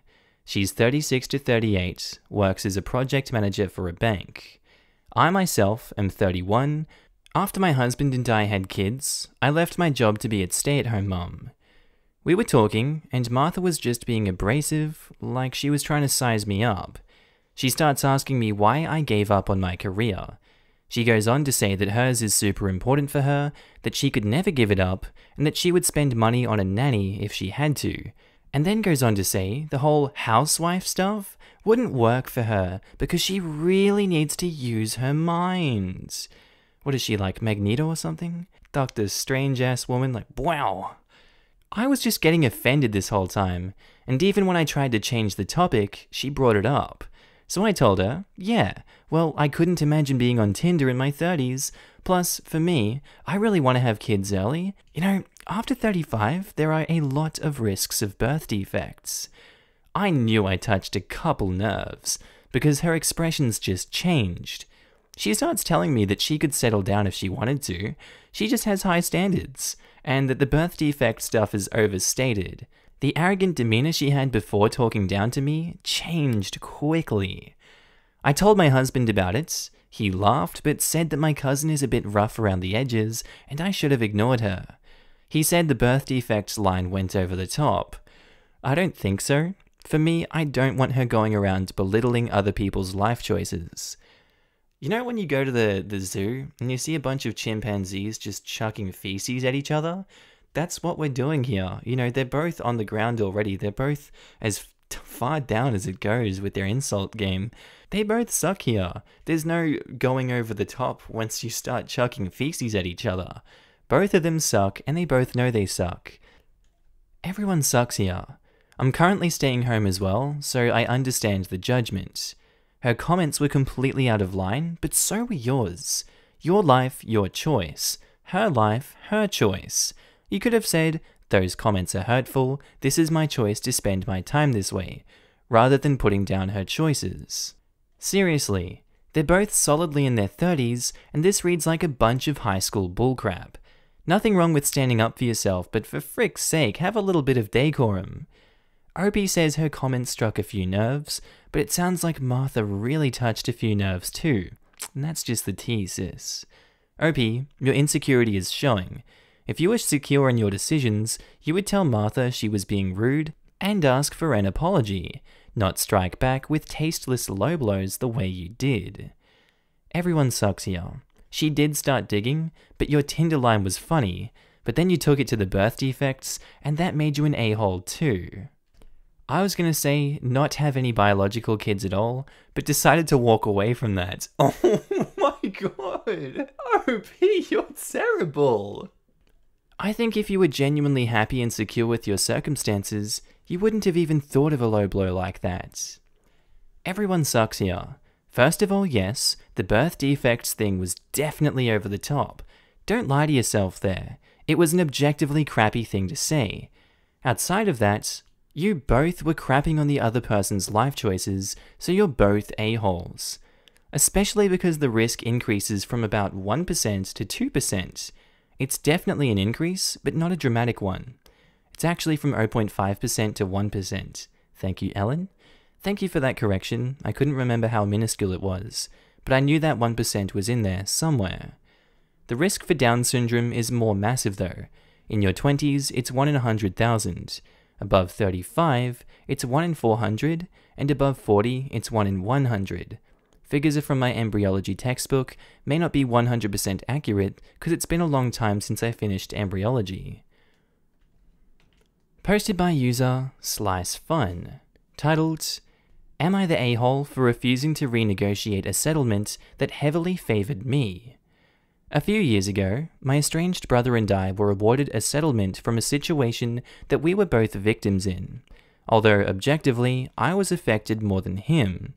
It is basically hush money, but that's just life sometimes. I'm not getting into the crime here. We got paid an equal set amount in cash, and the rest in stock options. I know more about it than he does, and through the market, my decisions, and what I chose, received and continue to receive much more than he did. As a result, he ended up with less than $100,000 total, and I no longer need to work unless I want to. I am married and now have 2 young children. I own a home, I am able to be a stay-at-home mum for as long as I'd like, even if something happens to my husband. I am able to build healthy college funds and nest eggs for my kids. I can even afford someone to help me out at night, and a housekeeper, as my husband medically can't lose out on sleep. My brother and I aren't particularly close, and didn't grow up together, but we talk sometimes. He's figured out that things ended up being very uneven, and he's ticked. His life hasn't turned out well, and he is very poor and unstable. He's now demanding that I renegotiate the settlement to make it more fair to him. He's using our dead mother to try to guilt trip me. I don't want to renegotiate, and I don't legally have to. My childhood guardians support me, but I have relatives and friends on both sides. I would think our mother would want things to stay as they are, and would love to hear that her daughter was not only able to keep her children, but also raise them in ideal circumstances. If I renegotiate, I would lose the ability to stay at home and the cushion I can build for my children, as I would lose the dividends. It would ruin my life. Edit, the division was mostly preset. To way oversimplify, it's like we both got 20 stocks, but split differently. I'll put them in 3 categories: good, fine, and meh. My settlement was basically 10 good stocks, 5 fine stocks, 5 meh stocks, while he got 5 good stocks, 10 fine stocks, and 5 meh stocks. I had my father-in-law's advice and education. He was going on emotion. I'm gonna say not the a-hole for this one. You know, everyone has their own path in life, and he's downtrodden in life and looking for an easy out with you. I understand you can, and you're not obligated to. He's not actually entitled to that money that you have now, or those stock options. It sucks that it ended the way it did, but that's just life sometimes. I hope you're able to work things out, but life doesn't always work like that. But in this situation, you're not the a-hole. Not the a-hole. It's not your fault your brother isn't as knowledgeable as you in things that helped out.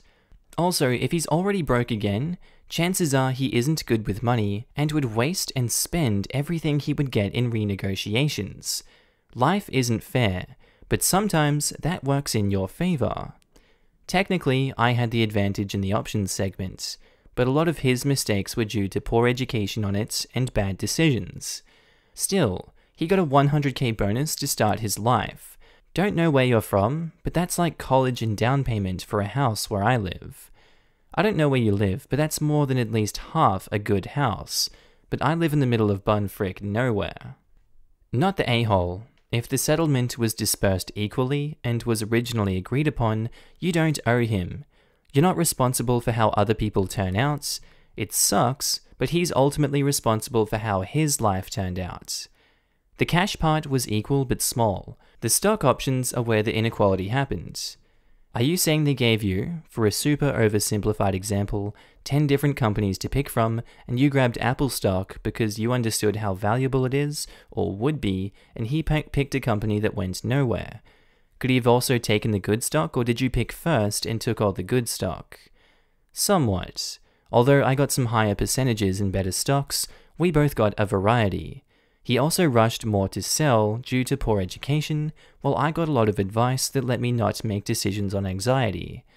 Yeah, that doesn't sound like you manipulated the situation to get more than him, just that you made more informed choices and had the cards fall in a more favorable manner than he happened to.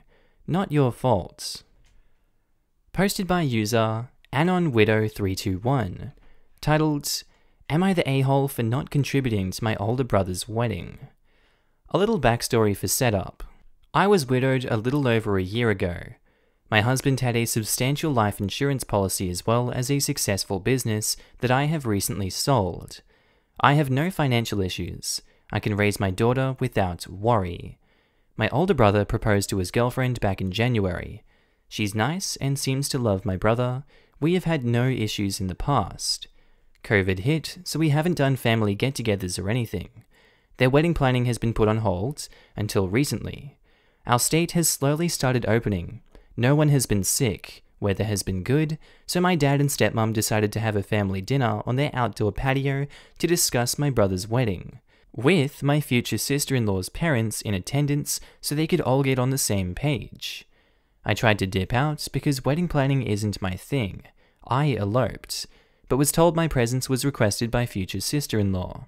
My stepmom said she thought I was going to be asked to be a bridesmaid, which would have been a no, but that's besides the point.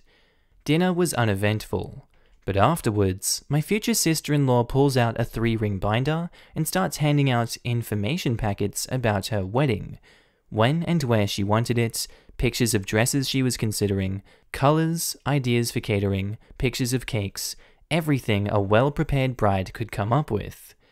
My favorite page was list of expenses, how much she expected everyone to contribute. Her dad, her mum and stepdad, my dad and stepmom, my brother's mum, and me. I said, "You expect me to contribute?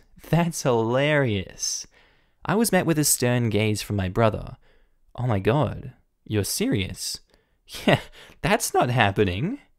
Cue the meltdown from the bride-to-be. Her dad speaks up and tells her that she was already told that combined between both him and her mum and stepdad, she would be given $70,000 to do what she wanted. Just like they did for her sister. Whoa, they have money to throw. She started crying. My dad chimes in and says, "Yeah, between the 3 of us, we will pay for a nice rehearsal dinner for like 30 people, and an open beer and wine bar at the reception. That's it." She started screaming, like holding her hands over her ears and screaming, "Why is everyone trying to ruin my life?" So I said, "This is where I leave. She stands up and comes to me and gets in my face, telling me how it's all my fault. I have money, so I should be willing to spend it on her because she's gonna be family.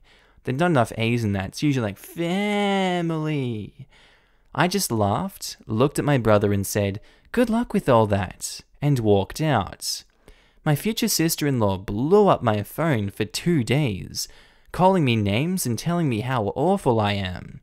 I haven't talked to my brother, but my dad said the wedding planning has been put on hold while she re-evaluates whether she wants to marry into a selfish family. Lamau? I know in my heart I'm not the a-hole, but a friend of mine seems to think I should contribute just to keep the peace, which I don't really care at this point about, and my dad and stepmom agree with me. My other siblings do too, but are trying to stay out of it. Edit, because people keep asking, on top of the $70,000 her parents were willing to contribute, she wanted $50,000 from my dad and brother's mum and $30,000 from me.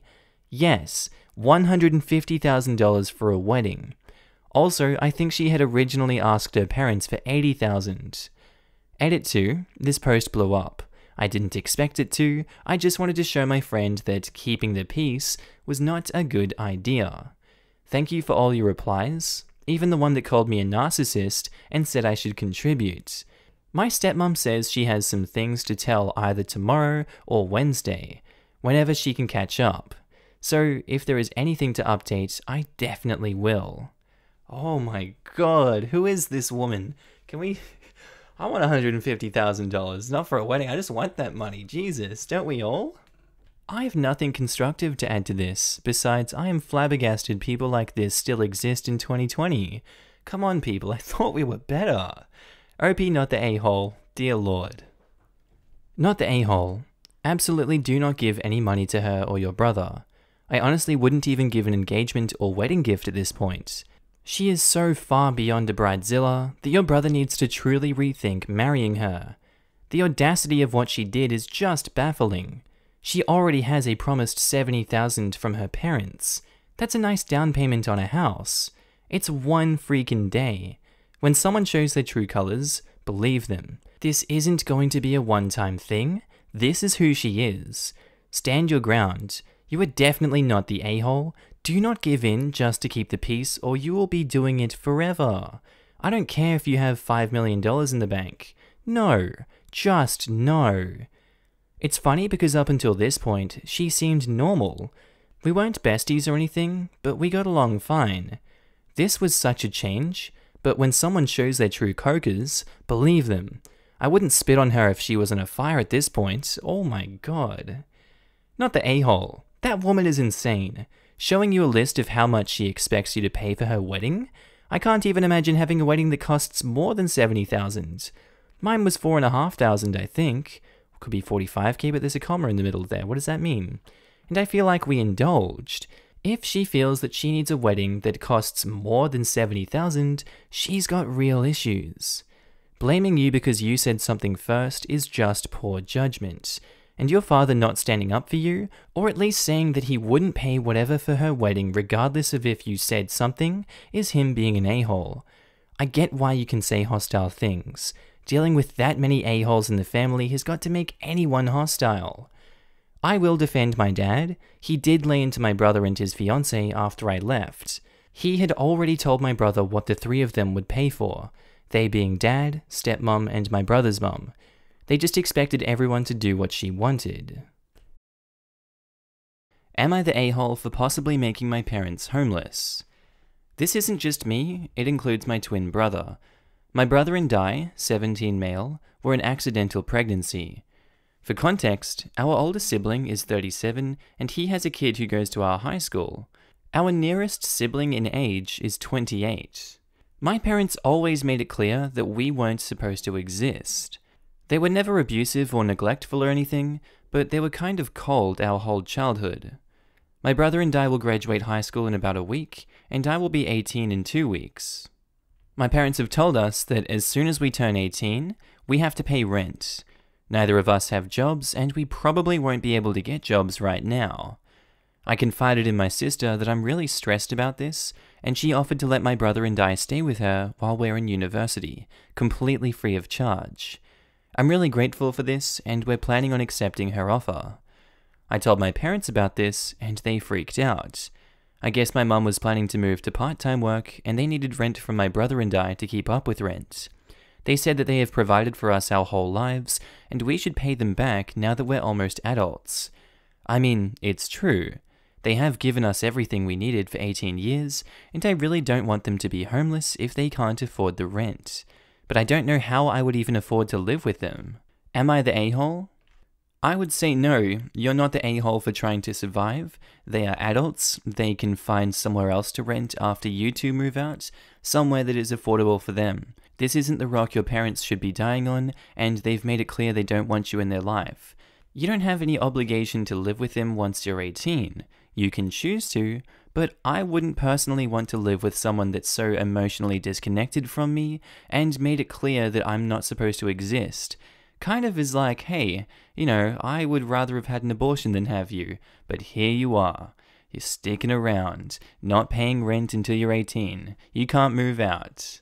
Who wants to be stuck in a household like that? Not the a-hole OP. Edit. My brother and I both have some savings, so we could conceivably pay rent for a few months. I also feel guilty moving in with my sister because she has 3 little kids and a cat to take care of, and I don't want to put any extra strain on her. None of my siblings have a great relationship with our parents, so my parents won't ask them for help. Edit number 2, I'm actually shocked by the support here. I've been talking it over with my brother, and we're going to move out as soon as we legally can. Thanks, guys. Not the a-hole. Your parents are completely in the wrong. They have 6 children, 4 of whom are actual adults, and their life plan is relying on 2 not even 18-year-olds financially? That makes no sense. You do not owe your parents anything, to be quite honest. Whether or not you were an accident, you were their child, and in that regard, they owe you. You do not owe them by virtue of having birthed you. If they need financial assistance, they should go to their adult children. Don't worry about getting a job. Worry about your education and your emotional well-being. Go and live with your sister and let your parents figure their lives out. That's not your responsibility.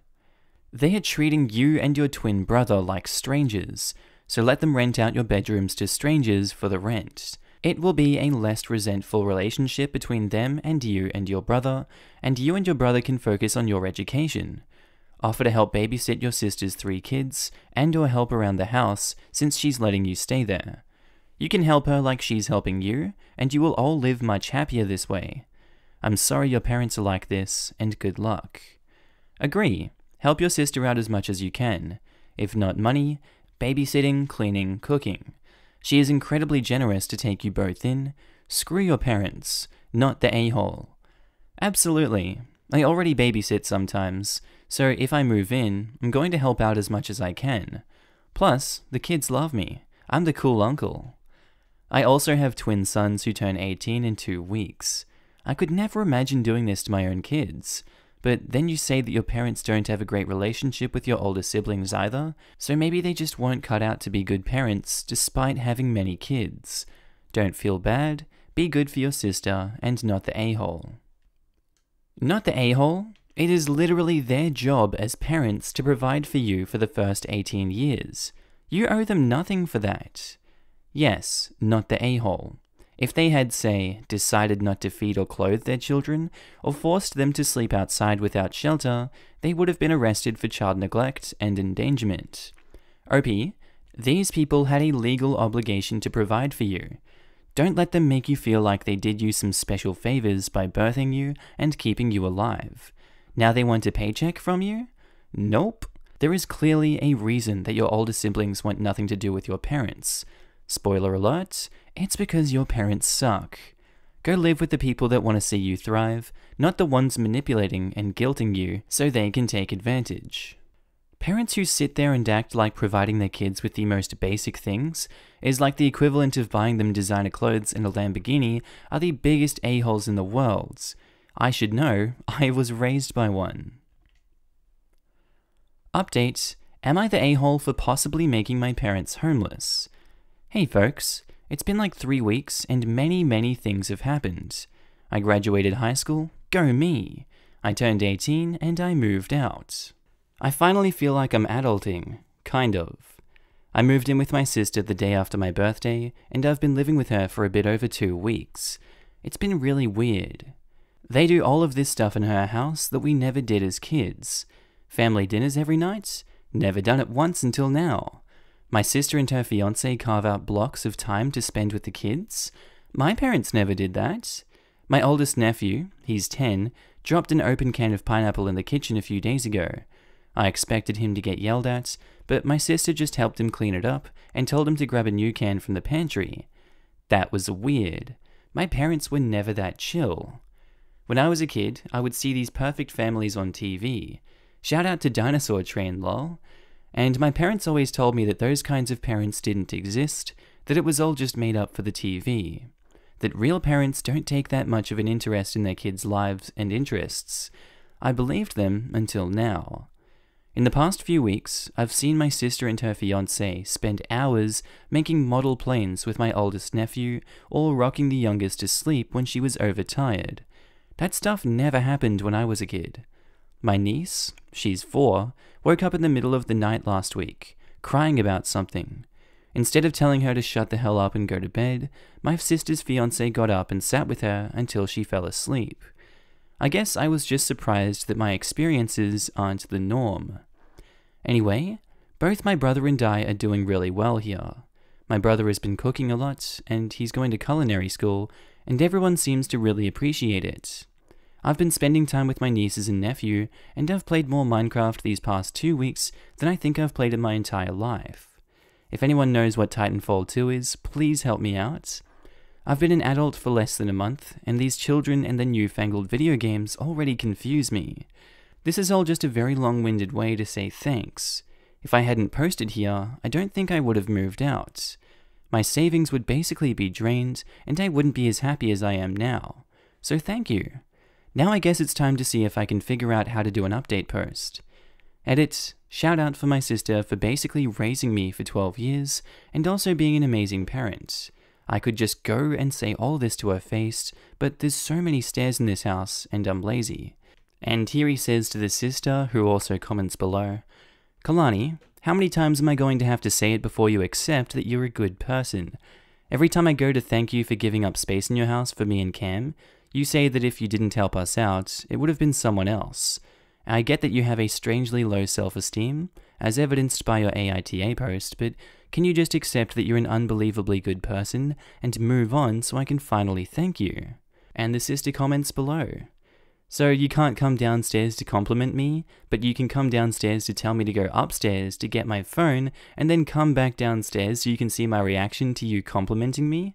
I see how it is. Honestly, I'm just happy you're here. I told you before, me and Michael and Daniel have been waiting so long to move you guys out of that house. I'm just the one who has the available rooms. If Michael wasn't overseas, it would have been him. If Daniel had another room, it would have been him. But anyways, love you both. It's been really nice to have some extra hands around the house, especially with Cam and his cooking. I see why he's going to culinary school. The kids love you, Ethan. I think you're a great kid. Even Aris likes you, and that's pretty darn rare. Keep being that person you are, and I think this arrangement is going to work out fantastic. Edits. Okay everyone, just come over and we can have pie and hot chocolate. Love you all, and remember who your family is doesn't define you. So you can write this whole super sappy reply to me, but you can't look up and say it to me? I'm literally sitting on the same ass couch as you. So wholesome, oh my god. I think that's where we're going to leave that post. That's wholesome enough, and I think we got all the good update goodness we needed. Posted by user NoStepFam. Titled, Am I the a-hole for leaving my mum's house after my stepsister wrecked my car? Backstory, my parents split when I was like 7. I'm about 90% sure my mum cheated because she found her new husband like 8 months later. My mum's new husband is nice enough, and I like him, but me and his daughter didn't hit it off, at all. My mum and her dad were good at stopping us from fighting too much, but we have a lot of hard feelings from the past. My dad, on the other hand, is married, and his new wife has a kid, but I get on so much better with my stepbrother than my stepsister. Situation. I have a car that my dad got me for my 16th birthday. I'm 17 and I like driving it. It's not a good or nice car, but I've driven up from Southern California to Northern Cali and back, and it didn't break down, so it's a pretty good car, lol.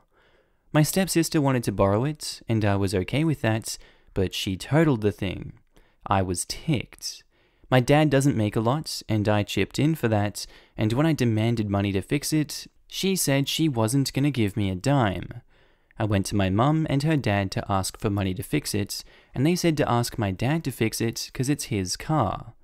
I lost it and told them that their daughter wrecked it so they should pay, but they weren't budging. I had enough and said exactly, "Fine then, I'll go live with my dad full time. See ya." I called an Uber, but my mum did come outside and try and get me to come back inside to talk this out, but I was too ticked to really think straight. I hopped in the Uber back to my dad's place. When I told him what happened, he said that while he's happy that I want to stay full time with him, that I should talk better to my parents and me blowing up was wrong. I don't really think that what I did was wrong, because they wouldn't pay for a wreck their daughter made. He says he will help me out with the damages to the car, so I guess there's that, but it still isn't the same. This happened about a week ago, and I live full time with my dad. My mum has asked for me to come home and get back to our old system, but I told her I'm not, and I need some time before I talk to her again. My stepsister has told me to grow up and stop being a baby, and I told her to either pay me for the damages or frick off. Am I the a-hole here? Wow, talk about enabling! Talk about enabling a monster! Dear Lord, in what universe could OP be the a-hole in this one? Oh, sorry I crashed your car, but screw you. I'm not paying you a dime and my parents are going to defend me for it. I don't blame him for leaving the mum's house. Why is the mum trying to drag him back? She knows. She's got to know she's done wrong. They are terrible people for that. I'm also sure the insurance company won't be too happy to hear about someone that was probably not on the insurance policy wrecking the car, because they'd be like, oh, it's out of our hands, sorry buddy. I don't blame OP. I wouldn't go back to that house if I was him. I would wait until they apologize and make amends and force her to pay. Those are my conditions. I don't negotiate with terrorists. Not the a-hole. Your stepsister wrecked your car and refused to pay for damages, and your mother and stepfather refused to back you up on this. That is wrong. Insist they pay something towards the damaged car. I'm not taking this to court, but if they don't pay, well, then I'm not living there ever again. You're taking it to court because you're forcing your parents to do so. You can't just switch homes like that. The courts will have to be involved in order to let you do that. Also, a minor can't sue anyone, but your dad could. What about your insurance? OP is 17. The courts won't do anything about the custody issue as they're almost an adult. If OP chooses to live full-time with the dad, custody can easily change with OP being 17, and then dad can get child support. That can be put towards a car. Ooh, I really like that. Not the a-hole. Your mum and her family are crappy people. You will be much happier not living with them. Hell yeah, I will. My stepmom is good, not great, but I like her, and me and my stepbrother get on wonderfully. By the way, never let someone drive your car, especially if you don't have full coverage. Even then, you will pay for it with insurance increases. Yeah, that was my fault. I thought I could trust her because I practically helped her learn how to drive, and she was super cautious back then. When your stepsister insisted that you grow up, I damn near popped a blood vessel. Don't go back to your crappy mum's place, she can deal with the bullcrap. Just sit back and get through school and work/college and do well in life. Update: am I the a-hole for leaving my mum's house after my stepsister wrecked my car? Okay, like a lot of you guys said, is that I should take my mum and stepsister to court. I was about to suggest that to my dad before my mum called. She was practically crying, saying how she's wrong and wishes she could take back what happened. I told her that I wanted her to pay me back for the damages to the car. My mum apologized, and she did. She also wanted me to come back again, and I agreed because I miss my mum and some of my belongings were there. Me and my stepsister are far from good. I've moved back in, and I think we may have talked like once. My mum forced her to apologize, but she wasn't gonna apologize on her own. She started all this and doesn't want to talk, so that's on her, not me. Thank you all for your feedback. I'm glad to hear you're getting compensated, but did your stepsister face any consequences at all for wrecking your car and her subsequent awful behavior? No, she's spoiled as hell. No way she's gonna apologize. Honestly, it seems like her father clearly favors her and just tolerates you, with your mum being a pushover for him and going along with what he wants. This, by extension, being what your stepsister wants, not very healthy for either of you. Glad to hear that, but sucks to be your dad, I guess. I still see him just 2 weeks every month instead of the full month that I got with him when I was mad at my mum. I know, but switching back and forth like he was some convenient tool is not right either. Trust me, I know this is not what you meant, but it's just how it seems. Your dad is a wonderful man, so wonderful he gave you advice and told you the things you did wrong while at the same time taking care of the situation for you, which was housing you whilst you were mad at your mum. And I get it, he is supposed to do that. But what if he wasn't around? What if he couldn't help? You have to be cool-headed and patient and not let your emotions get the best of you. If your dad wasn't around, I doubt you would have left the house, but appreciate the things your dad does. It's the little things we don't notice that we tend to miss when they aren't around anymore. I'm sure he was super happy to have you for the whole month. My respects to that man, since my dad is the opposite. Give your dad more respect. This next one we've covered before, but they posted an update, so I'm just going to read the first post and then go through the comments in the update. Posted by user SpyDadThrowaway, titled, "Am I the a-hole for installing a keylogger in my son's computer?" I'm a single dad, 43 years old, computer programmer. My son, let's call him Jack, is 17 years old. Jack's mum died when he was 10, but thankfully we both handled our grief together quite well. When Jack got his first laptop 5 years ago, I took my time explaining how the internet worked, the dangers, etc. I allowed him to create a social media account as long as he allowed me to check on it whenever I wanted, which was a privilege I made use of a few times until he turned 15 and I realized I could trust him, having never asked for it since then. He allowed me to know where he stored his account passwords just in case, but I never really looked for them, so his social media and computer activity have been a complete mystery to me in the past couple of years. However, I was always fearful he would try to hide something or get into something dangerous, so I installed a keylogger just in case, always thinking about his safety. I never had to use it, and the more I watched him grow up, I eventually realized I would never really use it, but I never bothered to remove it. My sister and I were talking about this in a casual conversation regarding privacy and privacy apps, and my niece overheard us. They were born the same year. She got offended I would do such a thing, claiming it was a horrible invasion of Jack's privacy, and that I should be ashamed, and the only reason she hasn't told my son was because my sister told her she'd be grounded for meddling in my parenting. So Reddit, am I the a-hole for having installed a keylogger even though I never have to use it? And I said yes, and a lot of the community said yes to this one. It is a huge invasion of privacy. Update, am I the a-hole for installing a keylogger in my son's computer? So this blew up. I read all the comments and I really appreciate the insight on both sides, which I will not comment nor give my opinion on since a verdict is a verdict. Each person is entitled to their own opinion, but I want you to know that I took into consideration all of them, even with the majority considering me an a-hole. It took me 2 days of pondering, especially with the threat of my niece telling Jack everything, before I sat him down and talked to him. I came out clean, told him about the keylogger, and then explained to him what I did, why I did it, and how it worked. Jack believed me when I told him I had never looked at anything.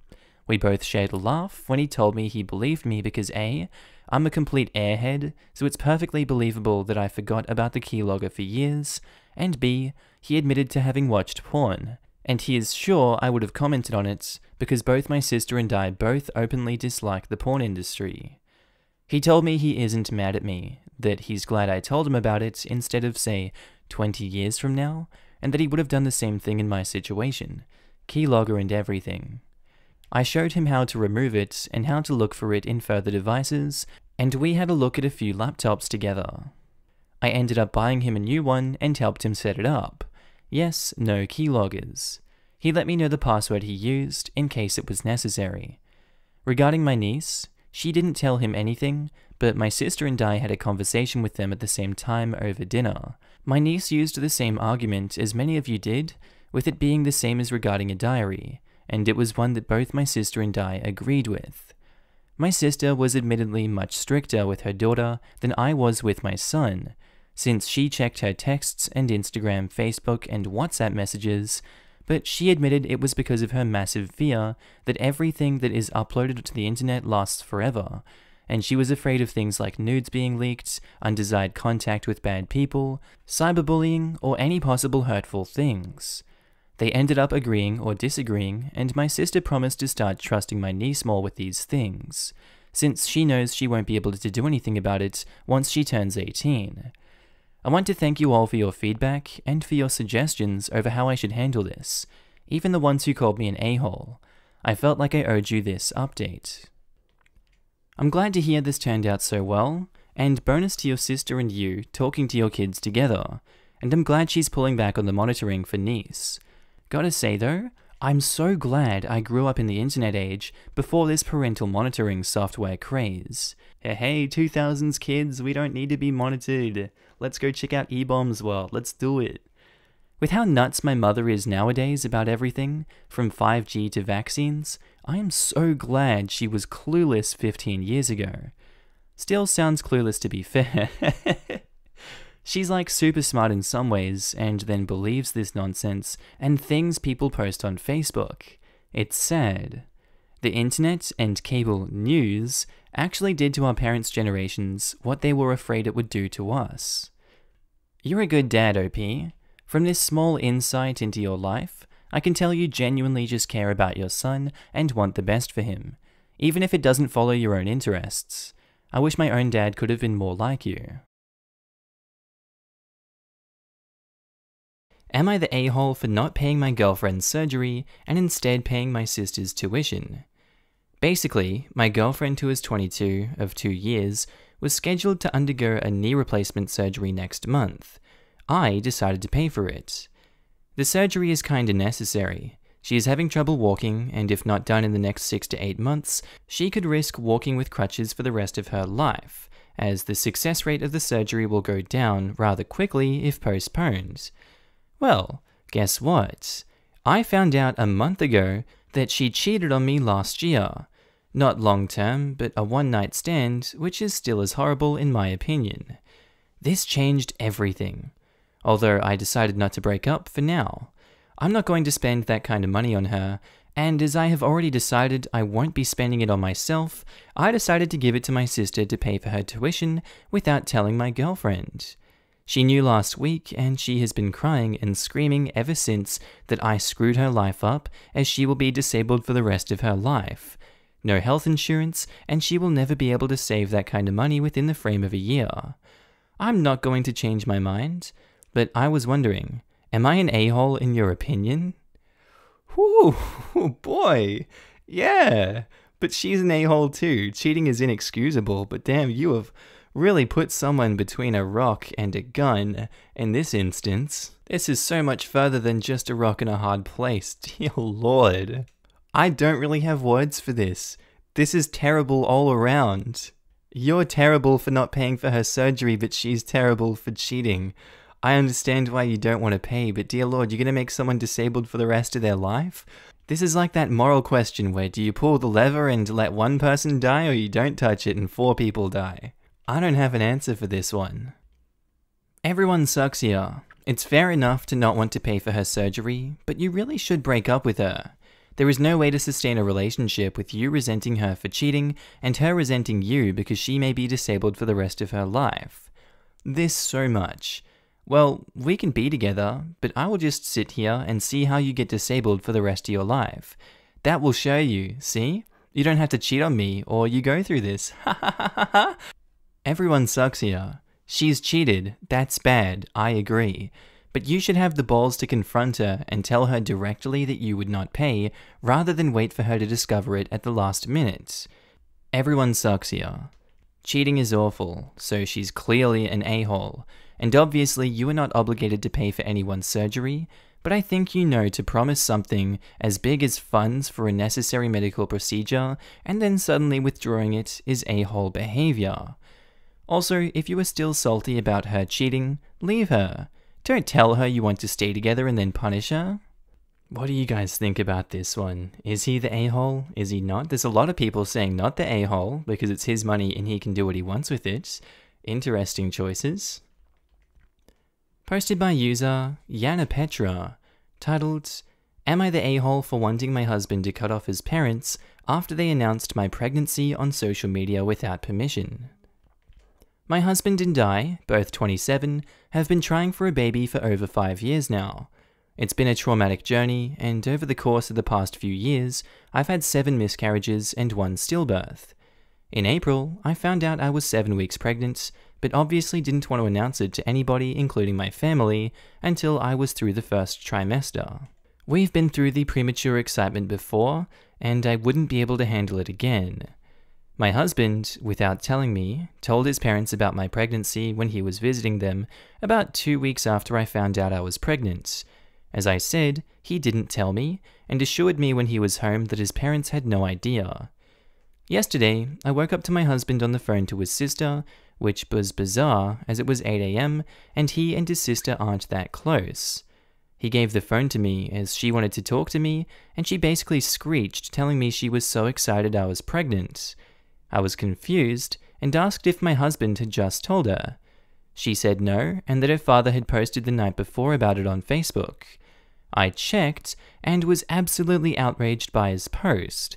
It said something along the lines of, "I'm happy to announce the pregnancy of my son and his wife. Hopefully this one will stick. Due November 2020. Oh, that's terrible. I was in complete disbelief, as not only is that extremely insensitive, I had no clue how he had found out. How can you just go on Facebook and say, "Hope this one will stick"? Dear Lord, how are people this stupid? My husband told me the truth and apologized, but explained they were his parents and he had a right to tell them. I told him that the only thing he had a right to do was frick off and respect my choices when it comes to my body and my trauma. We got in a huge argument, which resulted in me telling him I want absolutely no part in his side of the family anymore, and that I want him to cut them off. He told them, and they're outraged with me, saying I'm overly sensitive and disrespectful, and my husband is refusing to apologize or even recognize that I'm hurt. Am I the a-hole? I would say this is a big cause for concern. This is a lot of alarm bells going off. I wonder if there were events preceding this that led to such a reaction as now. Because I don't think it's often that things are going normally and then, you make your views that you've shared with your husband privately for such a long time, like you put them down because you're like, yo, you've crossed a boundary, and he's like, you know what, screw everything, I'm not listening to you anymore, I don't care about your trauma, you're too sensitive. Doesn't seem like normal behavior to me. I'm gonna go with OP is not the a-hole.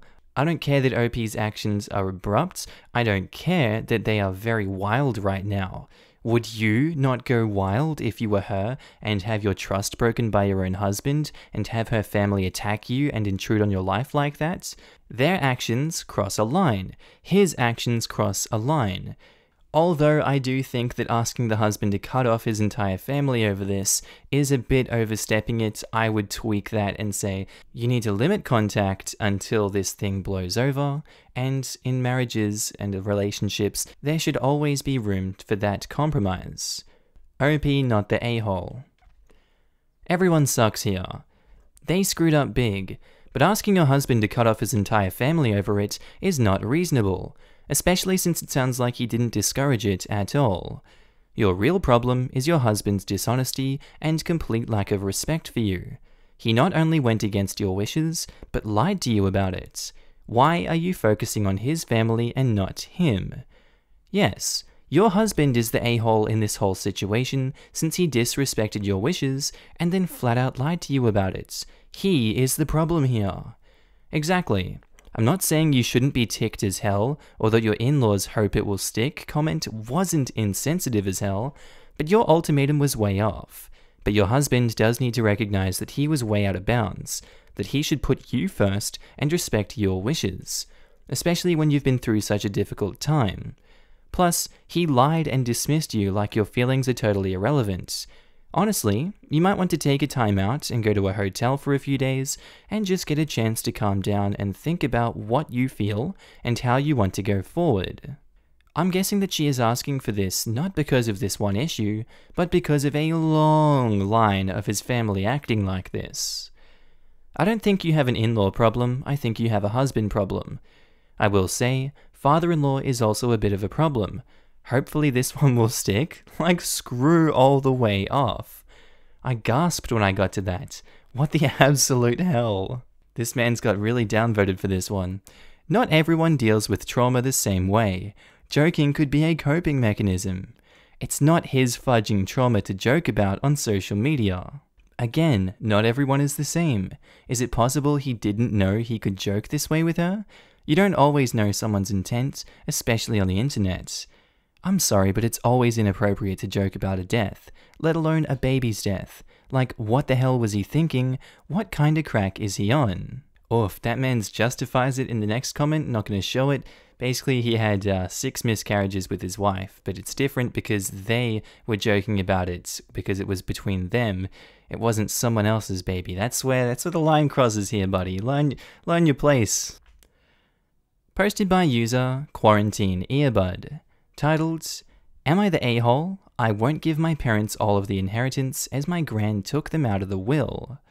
For context, my father's side of the family is very small. There is only him, his mum, and his sister who is married, but without kids. I, male 25, am an only child. My granddad was a very successful civil engineer and bought 10 residential properties to provide a retirement income. Before he died, both him and my grandma wrote a will that gave my aunt 5 of the properties and my dad the other 5. The remaining money was to be split 50-50 up to a certain threshold, and the remainder donated to cancer research, as my granddad's brother and mum both died of that whilst young. Now, around 12 months ago, it was clear that my grandma really wasn't fit to drive. Her reactions were terrible, her eyesight was going, and was repeatedly having minor incidents. As it was her final marker of independence, she flat out refused to stop or visit a doctor for a third opinion. Anyway, the final straw was when my dad went to visit and there was a huge dent in the rear bumper where she had reversed into yet another bollard. After having warned her previously, he decided to take her keys away and leave a letter fully explaining why he did that. When my gran found the letter, she went absolutely ballistic, and after lots of arguing, threatened to write my dad out of the will unless he gave them back. Now, I don't know how I feel about this, because on one hand she really shouldn't be driving, but on the other, it is still technically legal, and as an individual, she should still have the opportunity to exercise her free will and go driving. Anyway, my dad refused to give them back out of principle, saying it is a danger to others, and criticized her for trying to manipulate him with inheritance and said he didn't need the money anyway. My dad kept hold of the keys, and nothing much was really said after that. It was all kind of brushed under the carpet, Gran took taxis, and whilst there was a bit of tension when we met up, nothing much more was said. Anyway, unfortunately my Gran passed away, and I'm informed by the executor of her will that I was getting all half of her estate instead of my dad. No one really expected her to go through with it. After thinking a lot, and as a gesture of goodwill, I offered my parents half, as that's what Granddad wanted, and kept the other half, as that's what Gran wanted. Parents and Dad still accused me of accepting money that wasn't mine, and that I should give it to them, as Gran wasn't in a sane mind. I didn't budge, and said I'd rescind my offer should they hire the lawyer they were threatening to. I was given a lecture on how I'm too young to have this amount of money, and that I will have no incentive to be a productive member of society. Then even said he would write me out of his will, which is exactly the same as what he criticized my Gran for. Parents are now flat out refusing to speak to me at the moment, other than through their lawyer, and have basically disowned me as no son of theirs could act like this. Want to make up, but feel I've been pretty fair. I'm gonna go with everyone sucks here in this situation. I just recorded a whole minute and a half of backing up my reasoning for that before, but I read some comments and I'm like, damn, I'm stupid. I'm just gonna say, yeah, everyone sucks here. Everyone's logic is defeating itself. I like that the dad stopped the grandma from driving. I really like that one. This situation is just a test of which hill am I gonna die on. Everyone sucks here. You're an a-hole for refusing to acknowledge that the reason your grandma left you that money is because your dad did the right thing to protect her, the public, and that inheritance you care so much about. If she'd killed someone, you can bet there'd be a hefty lawsuit, and she got mad. Your dad is an a-hole for threatening to sue you over money he said himself he doesn't need. To be frank, but don't call me Shirley, your statement that, as an individual, she should still have the opportunity to exercise her free will and go driving after you yourself acknowledged she was no longer fit to drive is an a-hole comment in itself because it indicates complete disregard for the safety and rights of others. My opinion of that is, at least he left it in so we can see his true feelings about it. He had the opportunity to edit that out and paint himself in a better light, but I'd say it's good that that was unedited because we can see the human aspect. People make mistakes, people have stupid opinions. Your dad probably should have tried to have the state step in instead of taking them himself, but free will is not unlimited and neither are driving privileges. I disagree that the dad sucks. I mean, I don't see any reason to get the state involved when he had it handled pretty easily. Opie needs to be a little smarter than he is. I mean, it seems like this would be a pretty straightforward case of the parents being able to prove that grandma was not of sound mind, so they are going to waste legal fees and pee off their family over something they know is true. You're the a-hole, and be smart enough not to pee off your family. There's nothing that indicates she wasn't of sound mind. Diminished vision, spatial perception, and reflexes are the primary age-related reasons a person is unfit to drive, and don't indicate cognitive deficiencies. Pettiness and revenge are perfectly valid and legal reasons to alter your will, and also don't indicate cognitive deficiencies. I'm not saying she wasn't experiencing issues, but we've been given no information, which makes that a foregone conclusion. I'm often asked to perform cognitive and vision assessments to determine if a person is of sound mind or not. Just because someone demonstrates visual perception deficits doesn't mean they have deficits in cognition or executive functions. You'd be surprised how often a visual deficit is mistaken for cognition deficits. Alright, this is starting to hurt my head, but some of you guys might want to hear this. I wonder if she refused to stop driving, even to the possible detriment of others.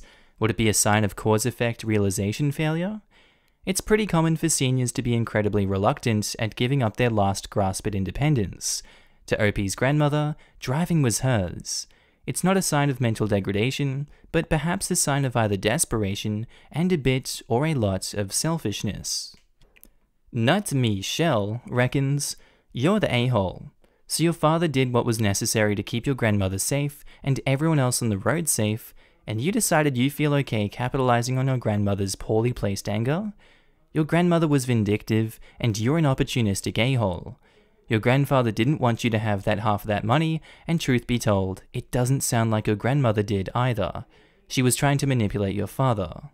Here's the thing though, grandma had total control of her estate, which includes whatever grandpa left behind. It is entirely within her rights to change what goes where. A last will and testament is exactly that. Whatever grandma had written up and notarized is what goes at the end of the day. Tough crap if that upsets people. Everyone involved knew what was up. Dad even said, "I don't need your money, so why is he upset?" That's all true, but this is not a legal discussion. Sure, whatever in the will is legally binding and a right as such, but it is also legally an option to choose not to follow the will. By following the will, Opie either agrees with the reasoning of the will or he agrees that the will is unreasonable, but chooses to ignore that to benefit himself. In this case, it seems like Opie mostly agrees with his father's decision to limit her driving, but the money matters more to him, so he doesn't care. That's what makes it immoral in my opinion. Posted by user Secret Room Help, titled, "Am I the a-hole for telling my boyfriend to throw away his shrine to his exes or I'm done?" Hi everyone. I never thought I'd be posting anything like this, but here we are. Throwaway account for obvious reasons. I'm going to try to keep this as short as possible, but I really need some advice and think the backstory is important. I, 25 female, met my boyfriend, 28 male, on a popular dating app 3 months ago. We had a few formal Skype dates, and this quickly turned into FaceTiming each other for hours every day. I got laid off my job, due to the current events, and he works from home. So we had a lot of time to get to know each other. We fell hard for each other.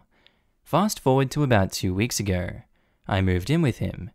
Now, I know this sounds crazy, but my lease was up, and with everything going on, I still don't have a job. It just made sense. Everything seemed amazing. Honestly, it felt like a dream come true. He works in the second bedroom that he uses as an office. I thought it would be nice to surprise him and make him lunch, since I had nothing better to do. So I tried bringing him lunch, but his office door was locked. I knocked, he opened the door and took the plate from me. He thanked me, but he seemed a little annoyed, and was quick to shut the door again. I brushed this off and figured he was busy. Over the next week and a half, I noticed that door is always locked. I started noticing him going into his office late at night for about 5 to 10 minutes each night. This really got my curiosity going, and I decided I was going to get into that room somehow. So last night, I waited until he thought I was asleep, and sure enough, he got up and went into his office. I crept out of bed and opened the office door, and he was sitting at his desk with an open storage bin on the floor next to him. He jumped up and threw the lid on the box and started yelling at me, asking what I was doing in there. This caught me off guard, but I demanded to know what was in the box. After some arguing, he finally opened the box. There were notes, keepsakes, photos, and female clothing. Nothing lewd. I was shocked and asked why he had this stuff. He said he knew I wouldn't understand, and they were just nice memories from his past relationships. He said he was totally over them romantically, and just because he wants to keep the memories doesn't mean he wants to be with those women, and that he only wants to be with me. I absolutely lost it, said that he was being creepy, and said that either he gets rid of this stuff or I was done. He said I'm an a-hole for giving him an ultimatum, calling him names, and shaming him for having emotions. I understand having a keepsake or two, but an entire box? It seems a little over the top to me. But maybe my reaction was a little harsh. Today has been really awkward. Neither of us have apologized or talked about it yet. Reddit, am I the a-hole for giving him an ultimatum? Yeah, I would say both of you are an a-hole for your reactions in this situation. This seems like a very weird, very out of left field kind of situation. I don't understand why he keeps so many memories, but each to their own in this situation. I've got nothing else to say about that. Everyone sucks here. I don't know what to say. Here, duck gives me a good reason why. Everyone sucks, and here is why. As others have mentioned, you moved in after barely knowing someone. You both sounded really desperate and set up no boundaries or barriers, so you're both to blame.